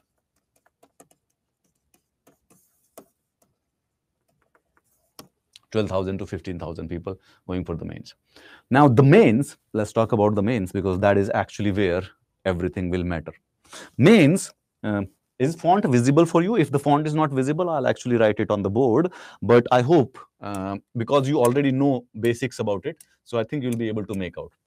The mains written examination generally happens 3 to 4 months after prelims. So if the prelims was in May, the mains is generally conducted in September. Okay? May mein prelims ho gaya. If the prelims was in the... May mein prelims ho gaya. Well, generally, the mains examination, it's literally called as the main examination. The civil service main examination. They know that was prelims and this one is the main. So September have the main examination. How is it conducted? This is how it is conducted. Let me just explain it to you. So there will be a particular there will be a particular Friday in mains. Friday, Saturday, and Sunday. Okay. On a Friday, they will have one paper of the essay. Only one paper. You will go at 9 to 12. Essay paper. That is it. And you will come back. Next day, on a Saturday, you will go. You will give 2 papers. 9 to 12, GS1. And then 2 to 5, GS2. On the next day, 9 to 12, GS3. And 2 to 5, GS4. We'll talk about these subjects. Then you'll get a 5-day off. Okay. And on the next weekend, then you get an off. This is off. Monday to Friday, there is an off. Then you get the next weekend on the Saturday and the Sunday. Okay. On one day, you will write your optional paper 1 and 2. And on the Sunday the second day, you will write your language and the English paper. Let's talk about all of those papers. So There are in total there are 9 paper. I hope you can understand. So this is 1, 2, 3, 4, 5, right? 6, 7, 8, 9. These are total 9 paper. ये वो 10th class के जो paper होते हैं ना, 12th class में जो paper देते थे वैसे पेपर होते हैं. 3 घंटे के लिए you get a question paper. There'll be one question and you will have to write subjective essay type answers in that. Okay, each and every one. आइए देखते हैं क्या होता है. So first of all, इनके बारे में बात करते हैं. Out of these 9 paper, there are 2 papers. These are qualifying like CSAT.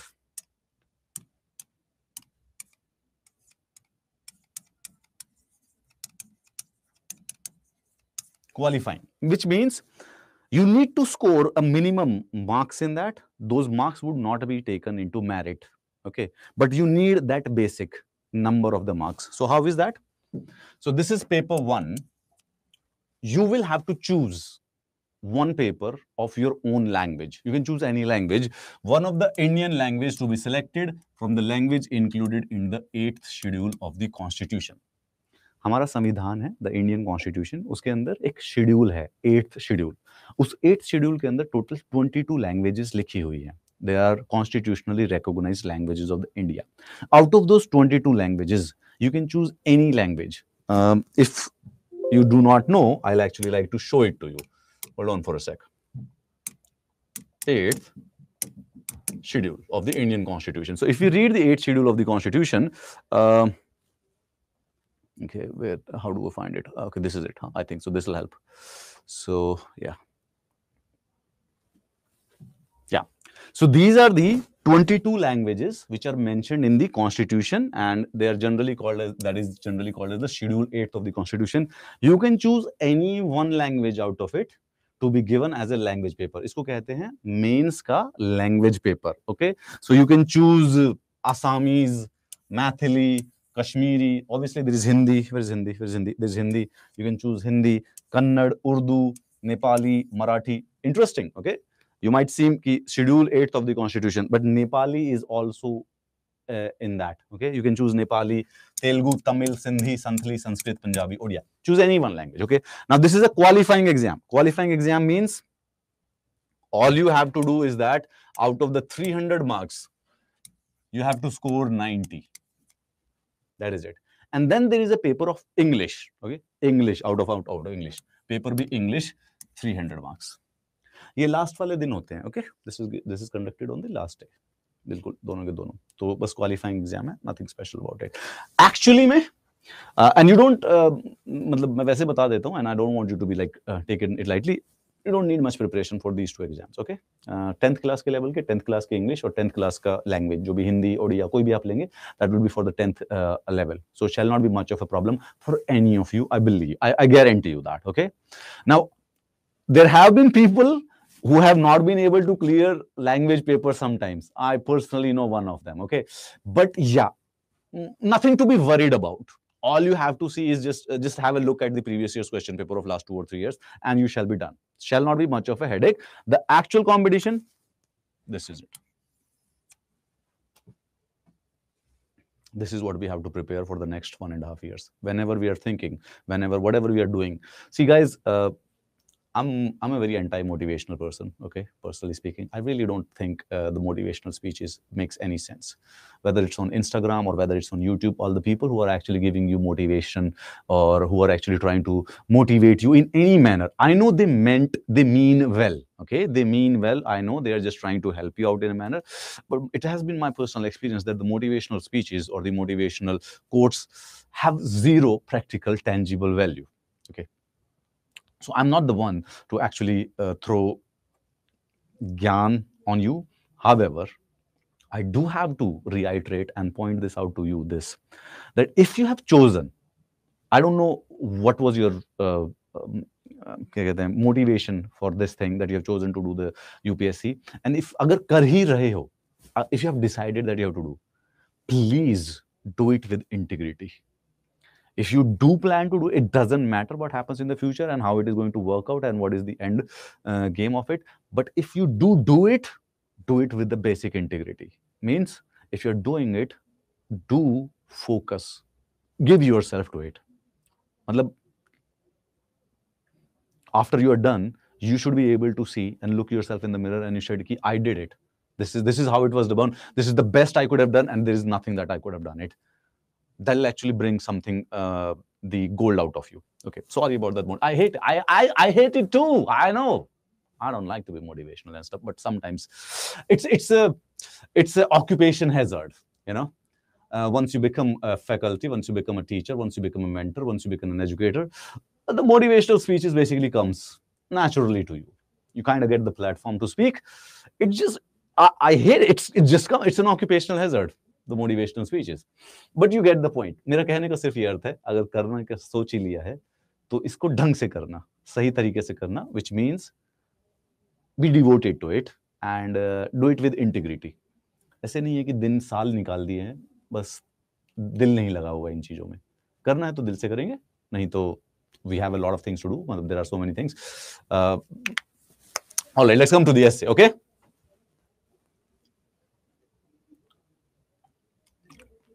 Great. Okay, now, अब मैं छोटी सी बात है, 15 मिनट का और है, उसके बाद we'll talk and questions and nothing more than that. There is an essay. This essay, अच्छा, बाकी सारे के सारे पेपर 250 नंबर के हैं. Everything else is basically 250. These two papers are for 300 marks. They are qualifying. You have to score approximately 90 numbers and nothing much. That is it. It's fine. Easily done.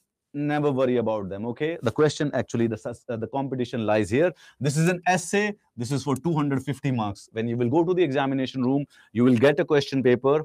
There are going to be two sections, section A and section B. There are going to be 4 topics written in section A. There are going to be 4 topics written in section B. You have to choose one topic from section A. You have to choose one topic from section B. You have to write one essay from section A and you have to write one essay from the section B. 125 marks के 2 essay लिखने पड़ते हैं. Now that is not fixed. UPSC might change it any day. They might give you 3 essays. They might give you 1 essay. That they keeps on surprising sometimes. But yeah, in last 5 years, it has always happened like that. So for now, you can actually believe. So this essay paper, which happens on the first day of the mains, okay, it has been tradition since last 5 years. First day of the mains, you get 2 essays to write of 125 marks each. 125 marks each.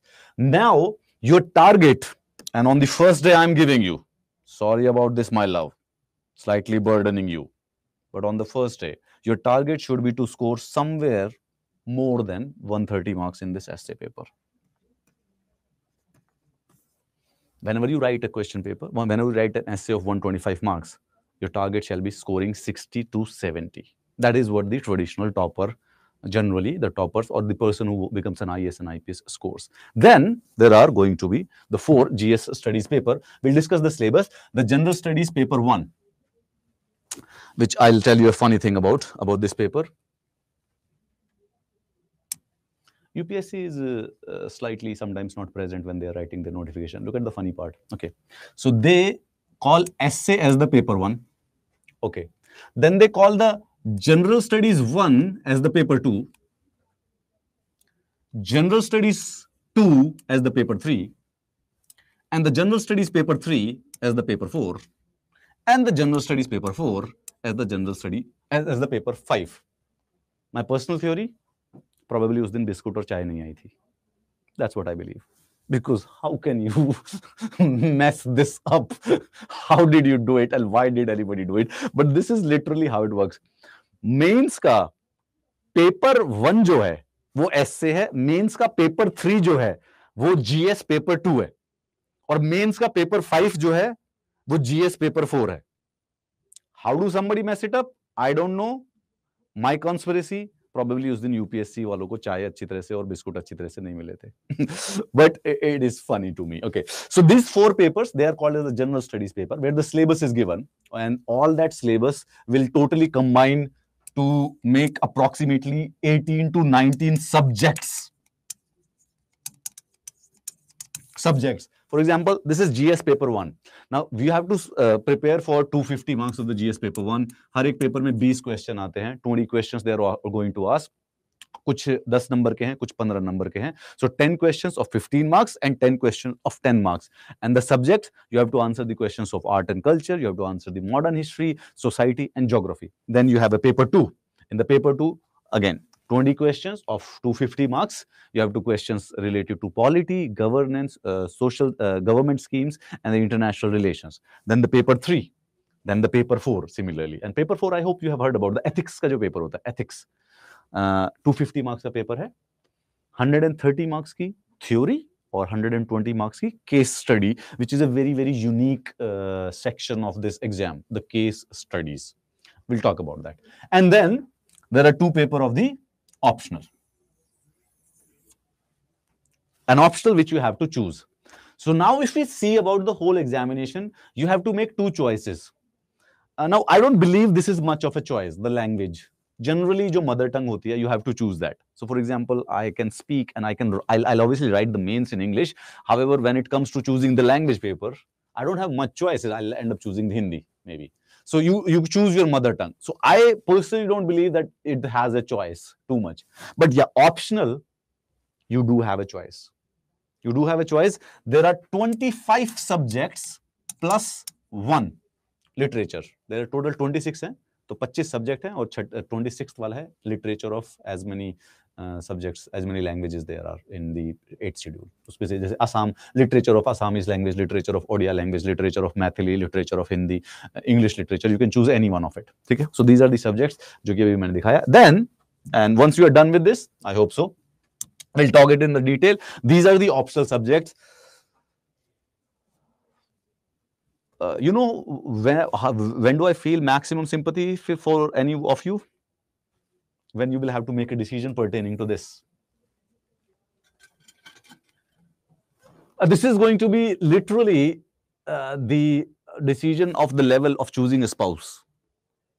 And even though you people are young, hopefully, you do understand that choosing a spouse or a boyfriend or girlfriend or the partner is a very, very important decision. The right spouse can actually give a lot of happiness to you. The right partner, the right friend can actually give a lot of happiness to you. That is the level of this decision. And I don't want to burden or like threaten you with the consequences, but this has to be right. This subject has to be learnt for next 2 years, at least minimum. So you have to choose it very carefully. Do not come under the influence of the toppers or the YouTube videos or the YouTube teachers which you see. The people who recommends you any optional will always be recommending from his own vantage point, right? Because he is that person who finds that subject easy. Right? Suppose, hold on for a sec. For example, you are talking to a topper and that person has cleared the exam from the political science and international relations. So if you ask for a suggestion that what optional shall you take, what do you think that person will advise you for? Political science and international relations. Easy and simple. Why? Because he have cleared it. So his experience has been positive about it. So he can actually give you the pros better. He understands that subject better. So if you ask for an advice, he's going to ask you for PSA. But you are not that person. You'll never be that person. It's about the aptitude, okay? And there are different subjects. Look, there is a mathematics, which is an entirely different subject than sociology.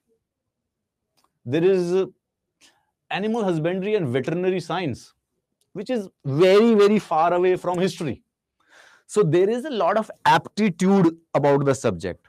Now, I can help you in the strategy of choosing an optional, but at the end of the day, it has to be your decision because nobody knows it better than you. What is the right option for you? I know. It is anxious. This is a very anxiety generating question. Okay. And I hope anxiety is good. Anxiety is right. That means you're actually worried about taking the right decision.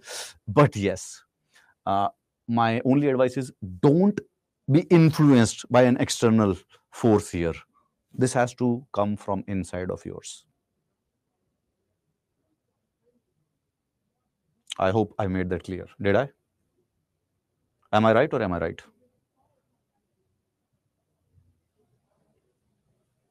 Somebody. Give me some moral support. Type yes, sir. Thank you very much, sir. We love you, sir. Appreciate this insight of yours. Thank you.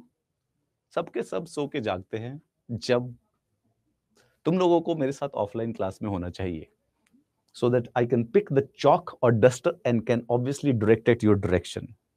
And if you're not looking at it, it should hit you right at your head. Ganesh is asking, sir, is mathematics optional scoring? Ganesh, this was the precise reason, my love. This was the precise reason, my love, why I actually showed you this. Ganesh, you're asking me, is mathematics the right optional? My question is that in 2020, there were more than 580 people who appeared from mathematics and total 26 people cleared. Recommended. These are the people who were selected and 580 people wrote mains out of it. You should check other annual reports also of 2019, 2021 also. This will give you a better insight. It's a good optional, and to be honest, it's a large number of people are taking it. Like, for example, it's taken by philosophy, usse niche hai, and economics, commerce, civil, chemistry. It's a high optional. A lot of people are basically taking mathematics, so I think there is a vibe to it. Right? Engineers are good at mathematics. Sakshi, yes, that is why they took engineering, because they were good at mathematics. Is that a thing you disagree with? Ki, is baat se gussa ho? Are you angry about the fact that engineers are able to study? It's okay. Do you know that chartered accountant are good at commerce? Do you know doctors are good at botany and zoology? Do you know the law graduate is good at law? Mathematics is their subject. Obviously, they should be good. It's a problem if engineers are not good at mathematics. That is the problem you should be discussing with me.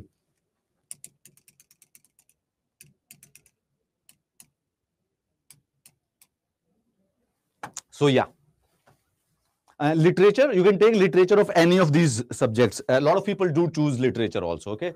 Assamese, Bengali, Bodo, Dogri. So ये data मैंने दिखाया इसीलिए था. I showed you the data for the same reason that it might actually help you. And the question paper for the examination would be for the conventional. There is going to be 3 hours of the examination. And okay, I don't know this is helpful for you, but I'll tell you, this is an interesting fact. You probably won't use it. Candidate will have the choice to write the optional paper in English and write paper 1 to 4 in any of the language included in the 8th schedule of the Constitution of India. Matlab ki, there is an availability that you can choose to write your optional paper in English and GS paper in Gujarati. You can choose to write optional paper in English and GS papers are in Marathi. This is an option. I don't know anybody of you will probably use it or not. I hope so, no. Why this is there? If somebody is asking the question, usually, just for example, let's say somebody did animal husbandry and veterinary science. So animal husbandry or veterinary science जो है, वो मराठी में नहीं होता होगा, या गुजराती में नहीं होता है, या ओडिया में नहीं होता है. So वो करते इंग्लिश में ही है. But that person की बाकी जो एजुकेशन हो सकता है, वो अपनी मदर टंग में हो, लैंग्वेज में हो, मराठी में. So this option is available. I am just highlighting you कि अगर some of you need to, I don't think so anybody of you need to, but I just wanted you to कि ऐसा होता है, that there is a possibility somebody can give optional paper in English and can choose to write GS in a different language. None of you will, I know that. ठीक है, great. So you can choose all the question paper. You can write all those 7 papers in any language which you want, English and in any other schedule language. But the language paper and the English paper, that has to be like fixed. English paper तो English में ही होगा, बाकी आप सारे के सारे 7 paper किसी में लिखते हैं. Ganesh, thank you very much for pointing it out that the success rate is more for certain optional than 4.8% for the math. I'm so sorry for picking up 2020. In the rest of the years, it's equal. This was just an incidental year. थोड़ी सी scaling ज्यादा हो गई थी शायद 2020 में. In 2019, Kanishk Kataria, he became a topper and he scored very high marks in mathematics. Okay. He was an IIT Mumbai student. सो उसकी वजह से स्केलिंग बहुत ज्यादा हो गई थी. जब किसी साल कोई ऐसा इंडिविजुअल है जो बहुत हाई स्कोर कर देता है, तो बाकी सबके मार्क्स जो हैं वो स्केलिंग से कम हो जाते हैं. That does happen. So yeah, but if you look at the other reports, so the success ratio of the mathematics is equal to all other subjects. Fundamentally difference नहीं होगा. Okay. Then interview. This is nothing. Okay, this is nothing. If you do clear mains, again, you would not be able to know the marks. But out of these 12,000 people, generally 3,000 people are basically called for the interview. You have to visit Delhi, the UPSC Dholpur house. You have to face an interview board of 5 people, one of them being UPSC member or chairman, and then there are other 4 members being the bureaucrats, the serving bureaucrats, or the retired members of the community and stuff. And those people interview for approximately half an hour to 40-45 minutes. It's a very general interview. It's a very generic interview, depending on your detailed application form that you fill after mains, that you fill after prelims. It's just a general conversation, okay? There's no subject matter expertise that you're required in that. It's literally a basic conversation with the UPSC members, okay? Through that, they try to gauge how resilient, how confident, how smart, how intelligent, how good you would be. And I don't know whether it is efficient or whether it is fine or good or not, but out of that 40-45 minutes, those 5 people are going to judge you, and they are going to quantify that experience into marks. So they're going to give you marks of out of 275. 275. So if we look at it, this GS1 is for 250, this is for 250, this is for 250, this is for 250. So this makes for 1,000 marks. This is for 250, essay is for 250, so that's 1,250. 2 optional paper, they are for 250, so this makes for 500. So the total marks basically 1,750. The rest of the paper 8 and 9, the language and the English, they are the qualifying, so वो merit में नहीं लगते हैं. ये 1750 के बाद interview है, interview होता है 275 marks का. So 2025 में से total number आते हैं, the highest marks, rank 1, and then accordingly, depending on the number of the vacancies, they will choose the people and they'll actually tell you the cutoff. Now, we'll just get to the questions right now, immediately. So that is it. Bas ek last और है. Just talk about the syllabus. This is basically the syllabus, and this is given in the notification every year, has not changed since last 3 or 4, 5 years. This is the preliminary examination part A. The part A, the preliminary examination, okay?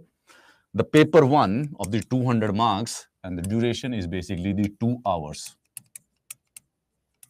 2 hours, 9:30 to 11:30 is the general time where you do have. And this is an indicative syllabus, okay? Indicative as in they just mention that they are going to ask questions related to the current events of the national and the international importance. They're going to ask questions related to the history of India and Indian national movement.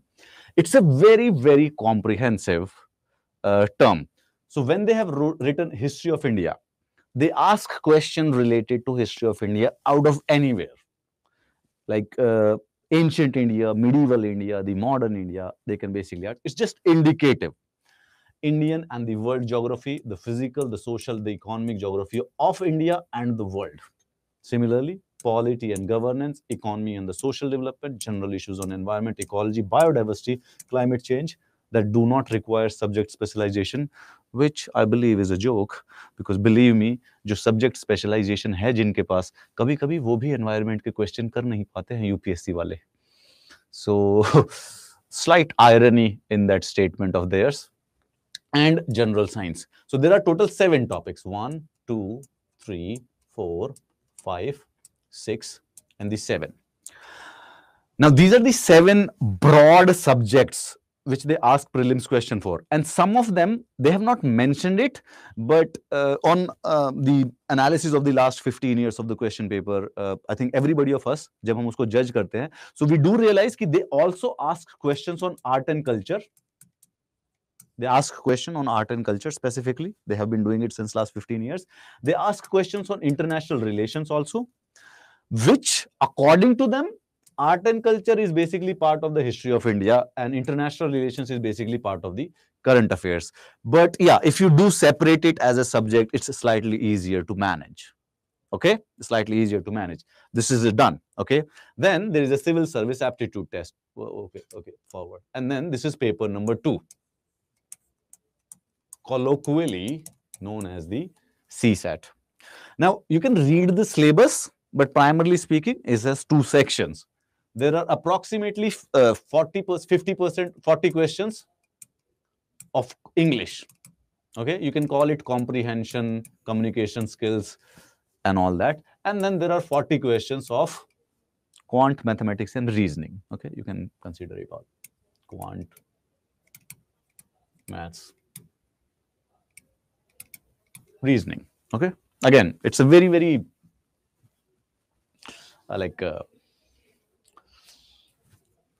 it's something not accurate. It's a very inaccurate decision.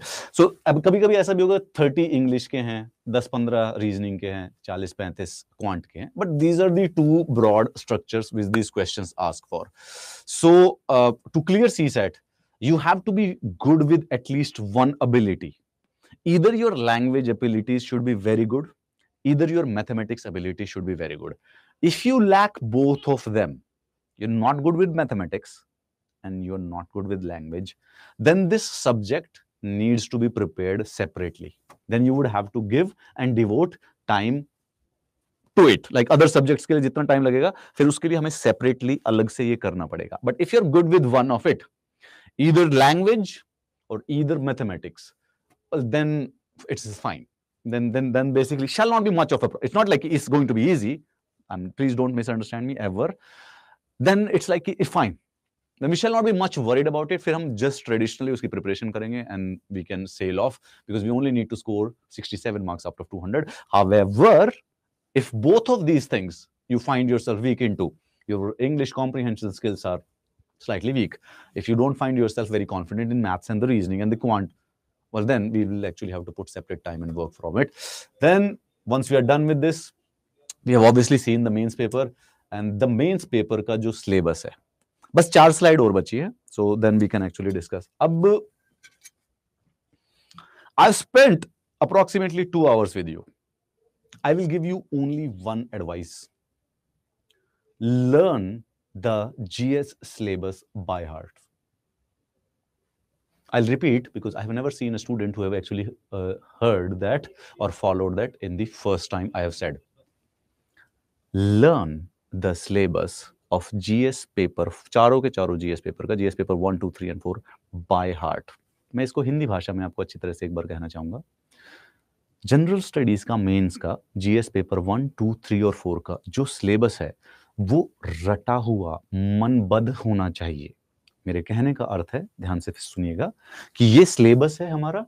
इस syllabus का पन्ना आप print out करेंगे, अपने सामने रखेंगे, phone में PDF download करेंगे और उसके बाद रटा हुआ होना चाहिए word to word. You shall be able to tell me that the GS paper 1, sir, the first topic is Indian culture, and you should be able to tell me it consists of the salient features of art forms, literature and architecture from ancient times to the modern India, modern Indian history, freedom struggle. There is no negotiation, there is no compromise, there is nothing, there is no adjustment here. There is a very simple, clear, non-ambiguous statement. If you are a UPSC aspirant, learn the goddamn syllabus by heart. I'll give you a heuristic, a rule of thumb. If you have to judge somebody is a good, serious aspirant of the UPSC or not, and if that person has been preparing for the UPSC from last 6 months, like, don't test it. अच्छा नहीं लगता test west करना. But yeah, if you do want to know, just ask the syllabus of the UPSC. If that person is able to recite you the syllabus of the GS paper 1, 2, 3 and 4, that person is the right person. That person is preparing seriously. And अगर वो 1-2 attempt के बाद भी syllabus अच्छी तरह से नहीं बता पा रहा है, then you're not serious. Okay. Now remember, you have to learn all of that. पर मैं overall में बताता हूँ. I'll show you the overview. So this is the GS paper 1. कौन-कौन से syllabus करने हैं? सबसे पहले GS पेपर 1 मेंस के बारे में बात कर रहे हैं. First there is a subject which is called as art and culture. You have to prepare for it. Okay, approximately मैं आपको कुछ आइडिया देता रहता हूं. 40 marks year two year depend करता है, बट 40 मार्क्स के क्वेश्चंस इसके अंदर जनरली 30 to 40 मार्क्स का पूछा जाता है out of 250. Then after the Indian culture there is a section of the history, modern history. Modern history is something which begins after year 1700. Okay, the Mughal Emperor Aurangzeb dies in 1707. After that, whatever the history is called as the modern history. So that is part of the topic. In prelims, there is a medieval and the ancient history also. In mains, only modern history, okay? Not the medieval, not the ancient. So modern history. Modern history. This is the topic which we have to prepare for, which again generally comes for 20 to 30 marks. Again, it can be 40 also, it can be 50 also. We are just here giving a judgment estimate. Then there are 3 and 4. There are these 2 topics which have generally been ignored in last 2 or 3 years. World history and India after independence. Matlab questions related to 1950 to year 2010. This is what is called as India after independence. So India after independence. Now the questions have not been asked since several years. इन दोनों पे questions नहीं आ रहे हैं, तो हम सिर्फ और सिर्फ यहाँ पे 10-10 नंबर के लगा के चलते हैं कि 10-10 नंबर का इसमें से आता है, ठीक है? And then 2 most important part of this paper. One is called as the society. Society. Usually 50 marks you can count, okay? There's plus minus 10. There can be 60 marks questions also. There can be 40 marks also related to the Indian society. The questions related to Indian society, like for example, they can ask you about Kap Panchayat. They can also about the live-in relationships. They can ask you about the social media, whatever is happening in the Indian society. A lot of them would be current affairs also, and a lot of them would be from the NCERT statistics also. And then the 6th one is the geography, the Indian geography, which is again the largest section of this paper. And this geography is generally for 60, 70, 80. Again, it differs from every 2 years. There's not a fixed one, okay? 60, we can put 70 here, okay? This is it. So these are the 6 major broad subjects that we have to learn for the GS paper 1. Okay, now we go for the GS paper 2. Okay, this is the GS paper 2. Again, I'm getting a chance. The moment slide changes, I'm taking that chance again to remind you, if you're a serious aspirant, my girl and my boy, please, we have to learn the syllabus. चिपकाओ इसका print out लो, किताब के सामने चिपकाओ, PDF लो, wallpaper लगा के रखो 4-5 दिन तक, and learn syllabus as much as you can.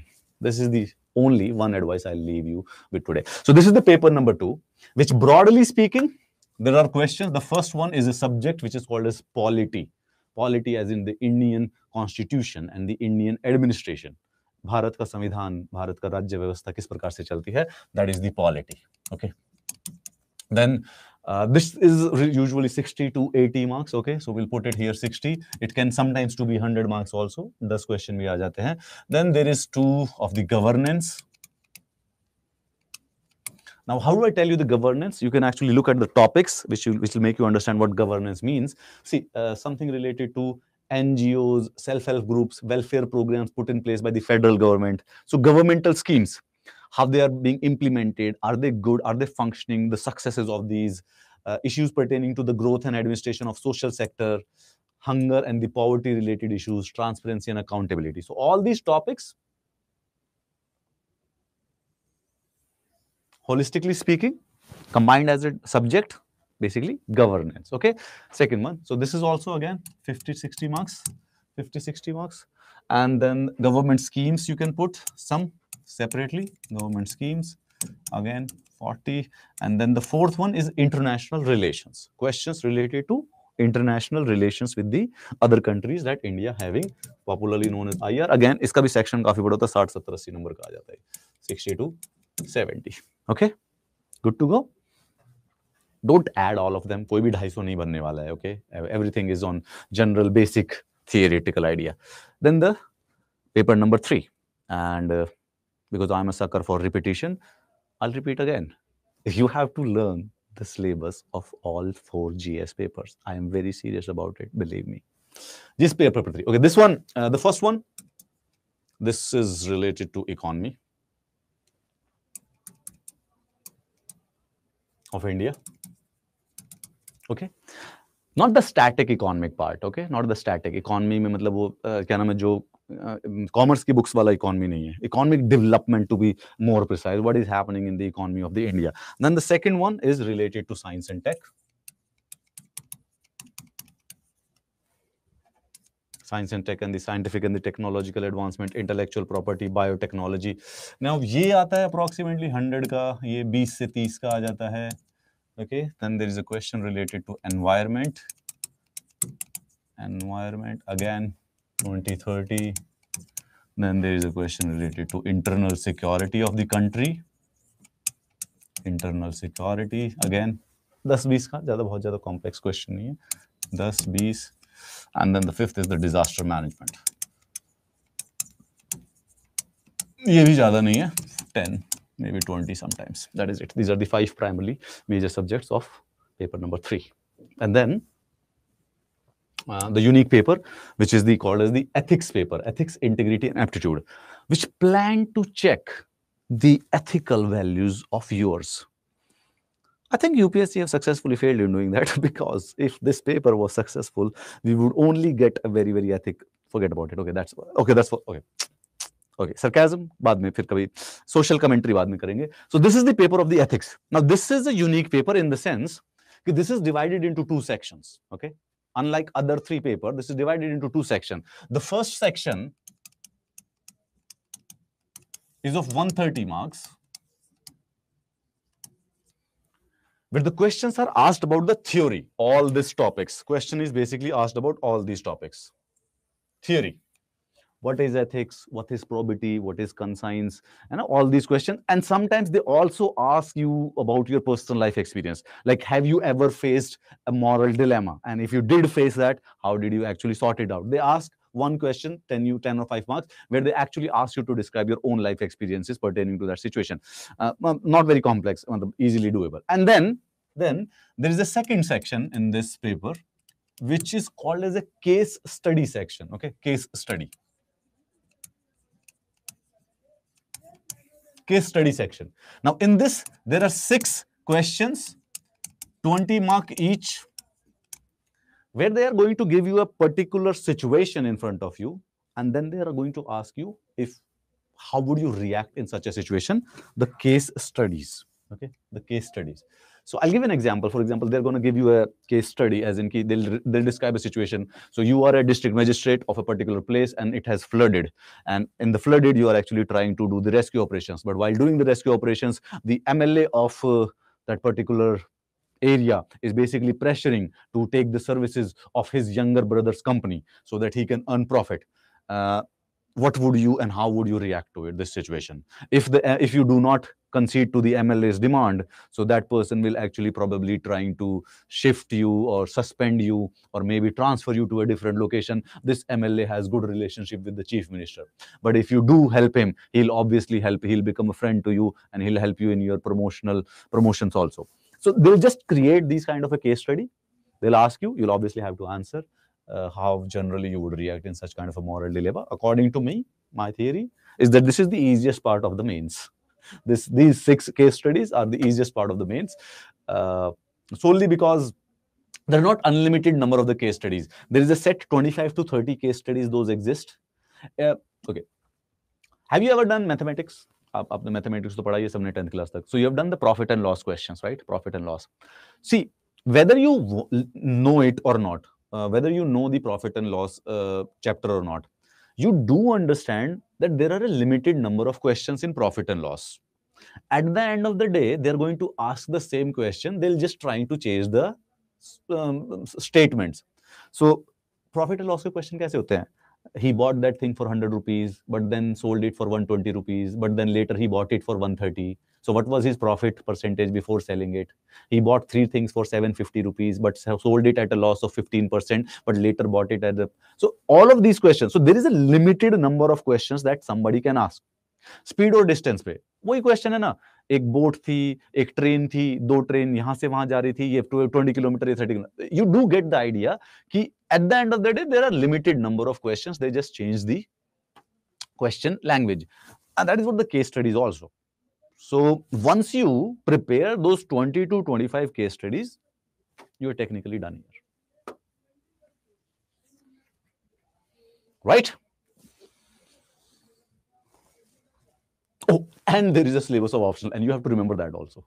That I forgot. Thank God I wrote it down, because if I would not have wrote it down, I think I would not have actually remembered it. I forget sometimes. things. It happens to me a lot. Finally, there's a syllabus of options also. This is a long exam. This is a very, very long exam. But the good thing, every year 1,000 people are clearing it, which means we can always be one of that. So if it can be done, then we can obviously do it. Definitely long, definitely not that easy. But then if it was easy, everybody would do it. But then 1,000 people are actually doing it. So that means we can actually do it. The ladies and gentlemen, now I'm at your mercy. And let's first of all discuss this topic.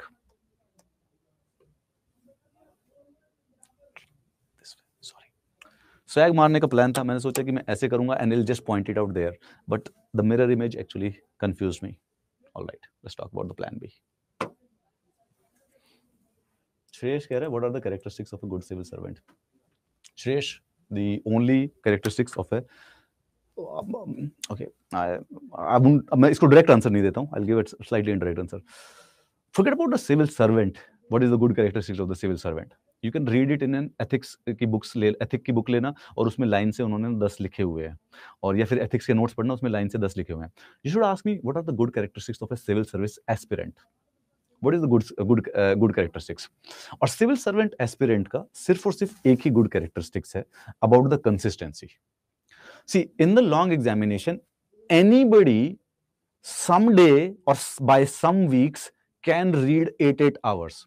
तो आप जब मेहनत करने लगोगे ना, I'm pretty sure about it, you will go through a phase where for 1 week or for 1 month, you'll be studying a lot and you'll be practicing a lot, which sometimes give delusion to certain people that they are working hard.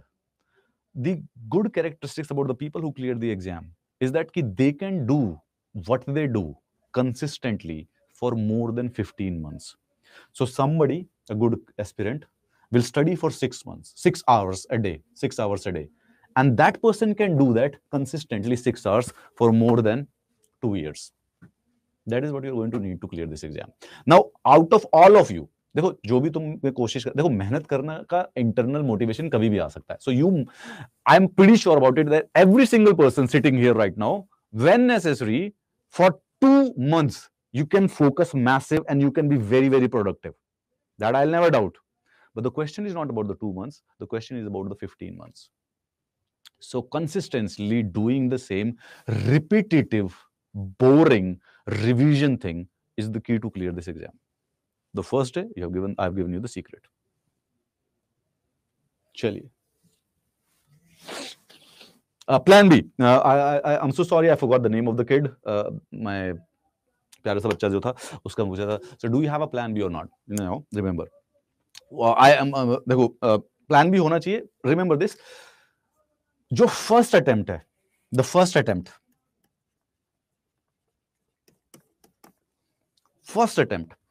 absolute pure focus के साथ, कोई plan भी नहीं, first attempt में कुछ नहीं करना, first attempt में कोई distraction नहीं.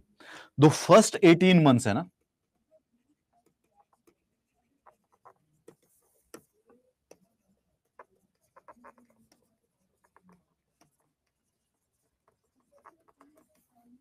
what I'm telling you is that there has to be one attempt जो कि 100% हो. You can give a second attempt, third attempt. You can give it while doing a job, while doing other exams also, which is fine. That'll be okay. But the first, at least one, okay? चाहे वो first हो, चाहे वो second हो, चाहे वो third हो, it doesn't matter. But one attempt, 100% absolute 100% focus, no distraction. You should give up your social media in that 18 months. You shall usually social functions को भी अगर skip करना चाहते हो तो might actually do that, and shall skip any other exam that you might want to give. If you want to fill the form of the exam, you shall fill. You can probably just go to a dress rehearsal just to write and have an experience of prelims. That is fine. But yeah, for the 18 months, beyond this, yes, you should have a plan B always. Once you have given a super serious attempt, 100% if you have given the one attempt, well, then definitely I would 100% advise कि then you should choose another lower hanging exam also. फिर एक lower hanging exam पकड़ लो. Like let's say according to your own interest, you can take a banking, you can take SSC, EPFO, CSIR. Choose one more exam simultaneously and also start a parallel simultaneously focus and preparation, dedicating your energy to that. A lower hanging one, जो कि तुमको लगता है कि ठीक है, आसानी से कर लूंगा. That is what my advice is. But for one attempt, yeah, go all out, completely mad about it.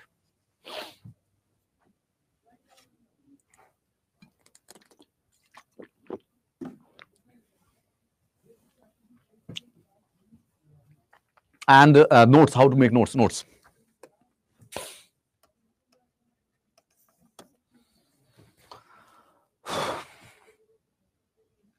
Very difficult advices.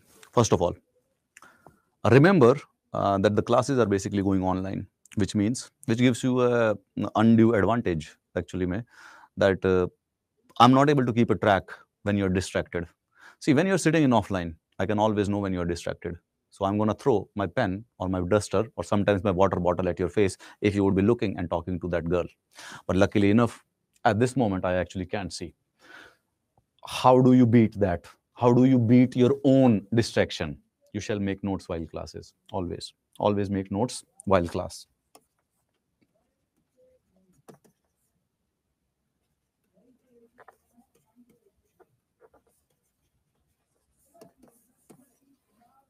But don't be very stressed about it. Don't be very stressed about it, okay? Don't be stressed about it. Class chal rahi hai. Just keep a notebook in front of you. And जो भी बातें बोल रहे हैं ना, just make a note. And you don't have to write each and everything. Try to ensure that you are only putting some jargon words, कुछ. See, इस purpose का, इसका purpose ये नहीं है कि आपके notes बने. इसका purpose सिर्फ ये है कि you shall be engaged while the live classes. You're taking online classes. The only way to win this, only way to get benefit out of online class is that while attending the class, you shall be constantly engaged. And the only way you are going to be constantly engaged is when you're making notes. और notes ऐसा नहीं कि सब कुछ लिखे जा रहे हो. All you have to do is that you're listening, फिर ध्यान से सुनो, 5 मिनट में 2-3 वर्ड लिख लिया. It doesn't matter, you're missing something is fine. Don't have FOMO. FOMO मत करो. छोड़ रहा है, छूट रहा है, it's fine. You can leave something. It's not like you have to write each and everything. The whole purpose is that after the class, you should have 2 or 3 pages of the content which you have written. But that is it. Now, the purpose of doing this is basically engagement, that you're constantly engaged with the class, not the note making itself. The second thing, the note making is you have to do is that I'll give you 2 rules. Remember that, both of them.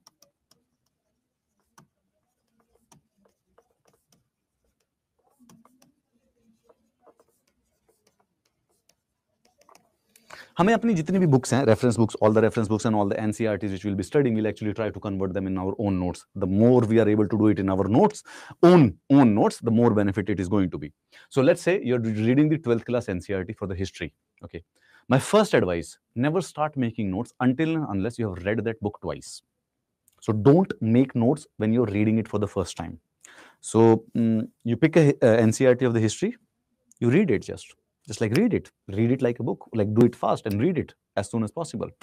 Then after 15 days or a month, you just pick a pen or pencil or a marker, and then you read it slowly, and then you mark it as much points you want to mark there onwards. Then after 1 month or 15 days, now you're ready to study it as well as you can. Then you make notes. Never make notes before reading any book twice. If you will make notes in the first reading, everything will feel important, and you will end up writing each and everything on a A4 size sheet. No point. The second one, and very necessary, I hope you stick with that. Only 5% of content you read. What is the correct meaning of it? If you read a 20 pages of a book, if you read 20 pages of a book, those 20 pages have to be condensed in 1 page of the notes. If you're not able to do it, we are doing it wrong. अगर हम 2000 page का एक article पढ़ते हैं, तो 2000 page का एक article 100 page के नोट्स, 100 वर्ड्स के, 2000 पेज, माय बैड. अगर हम 2000 वर्ड्स का एक आर्टिकल पढ़ते हैं, तो वो 100 वर्ड्स के नोट्स में कंडेंस होना चाहिए. अगर उससे ज्यादा है तो हम गलत कर रहे हैं. So if we read an NCERT chapter which was basically of 20 pages, so max to max 1 or 2 pages के अंदर वो नोट्स बनने चाहिए. If you are able to do that, good. So we have an NCERT of history which has 300 pages. So इसके notes ना 40 से 50 pages में होने चाहिए. If more, मतलब हमने कुछ गलत किया है, means we are just writing additional information of the FOMO. होता है. So this is an internal thing. You have to stop at your own, right? You have to hold yourself trying to write things which are already written here. It's no point just writing the same things which are already written in the book. In the notes, the whole purpose shall be actually just to provide yourself a structure. When you read it, you'll be able to recollect whole of the book, and so that you can try to revise the whole book within 1 hour through those notes. This is the external limitation that you'll have to put. This comes with the practice. So it doesn't matter. Don't worry about it. It's not like you're going to start it tomorrow. But yeah, it comes with the practice. You should always remember, never make notes of something which you're reading for the first time or the second time, always third time. And whenever making notes, always have this basic limitation on your mind. Obviously, कभी-कभी ज़्यादा हो जाएगा, कभी-कभी 20 pages के notes 2 या 3 में बनेंगे. But when you would have to have an artificial hold over your writing, you shall be able to get it right. Akanksha, short notes. You should make short notes, right? All right, ladies and gentlemen. So, as far as I know, I think I'm going to be here tomorrow also. But tomorrow we are going to actually not have a large session. We are taking it lightly. We'll only discuss, what we are going to do is that we'll discuss the syllabus of the paper 1. Why? Good question. I like it. I like the question of yours. This one. We are going to discuss the syllabus of this paper. The first reason, because I don't trust you. I know I have told you to learn the syllabus, but I don't think so you will. No. I know you. No. बोल तो तुम, मुझे पता है तुम नहीं करोगे. I'll come myself and discuss the syllabus of this paper. Okay. Also, I'll also discuss the previous year's question, which I wanted you to do it, but I know you will not do it. I know. मन नहीं करता यार, मन बिल्कुल भी नहीं करता जीवन में किसी कुछ भी आना. So we'll do the PYQs, okay? So tomorrow what we are going to do is that we'll discuss the syllabus of this, the whole syllabus of this, and we will discuss the previous year's questions of this. 10 years means. Great. But you have to do it on your own, obviously. But I'll just give you a basic idea how to start with it, how to start doing it. I think that shall put us on a right path. Yeah.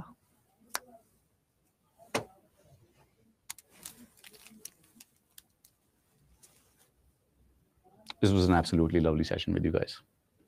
Have fun, chill, relax रहना है, पूरे preparation के time पे fun रहना है. Just try to develop a consistent discipline. ठीक है? Try to discipline. अपने दिन के 6 घंटे. You're starting right now, so you don't need much, okay? Don't worry about it. We'll reach the stages of the 12 and the 14 hours also. But in the beginning, in the first month of the January, where you are just beginning, let's get a target of 6 hours. Can we do that? 2.5 to 3 hours of the class, and then 3 to 4 hours of our own personal studies.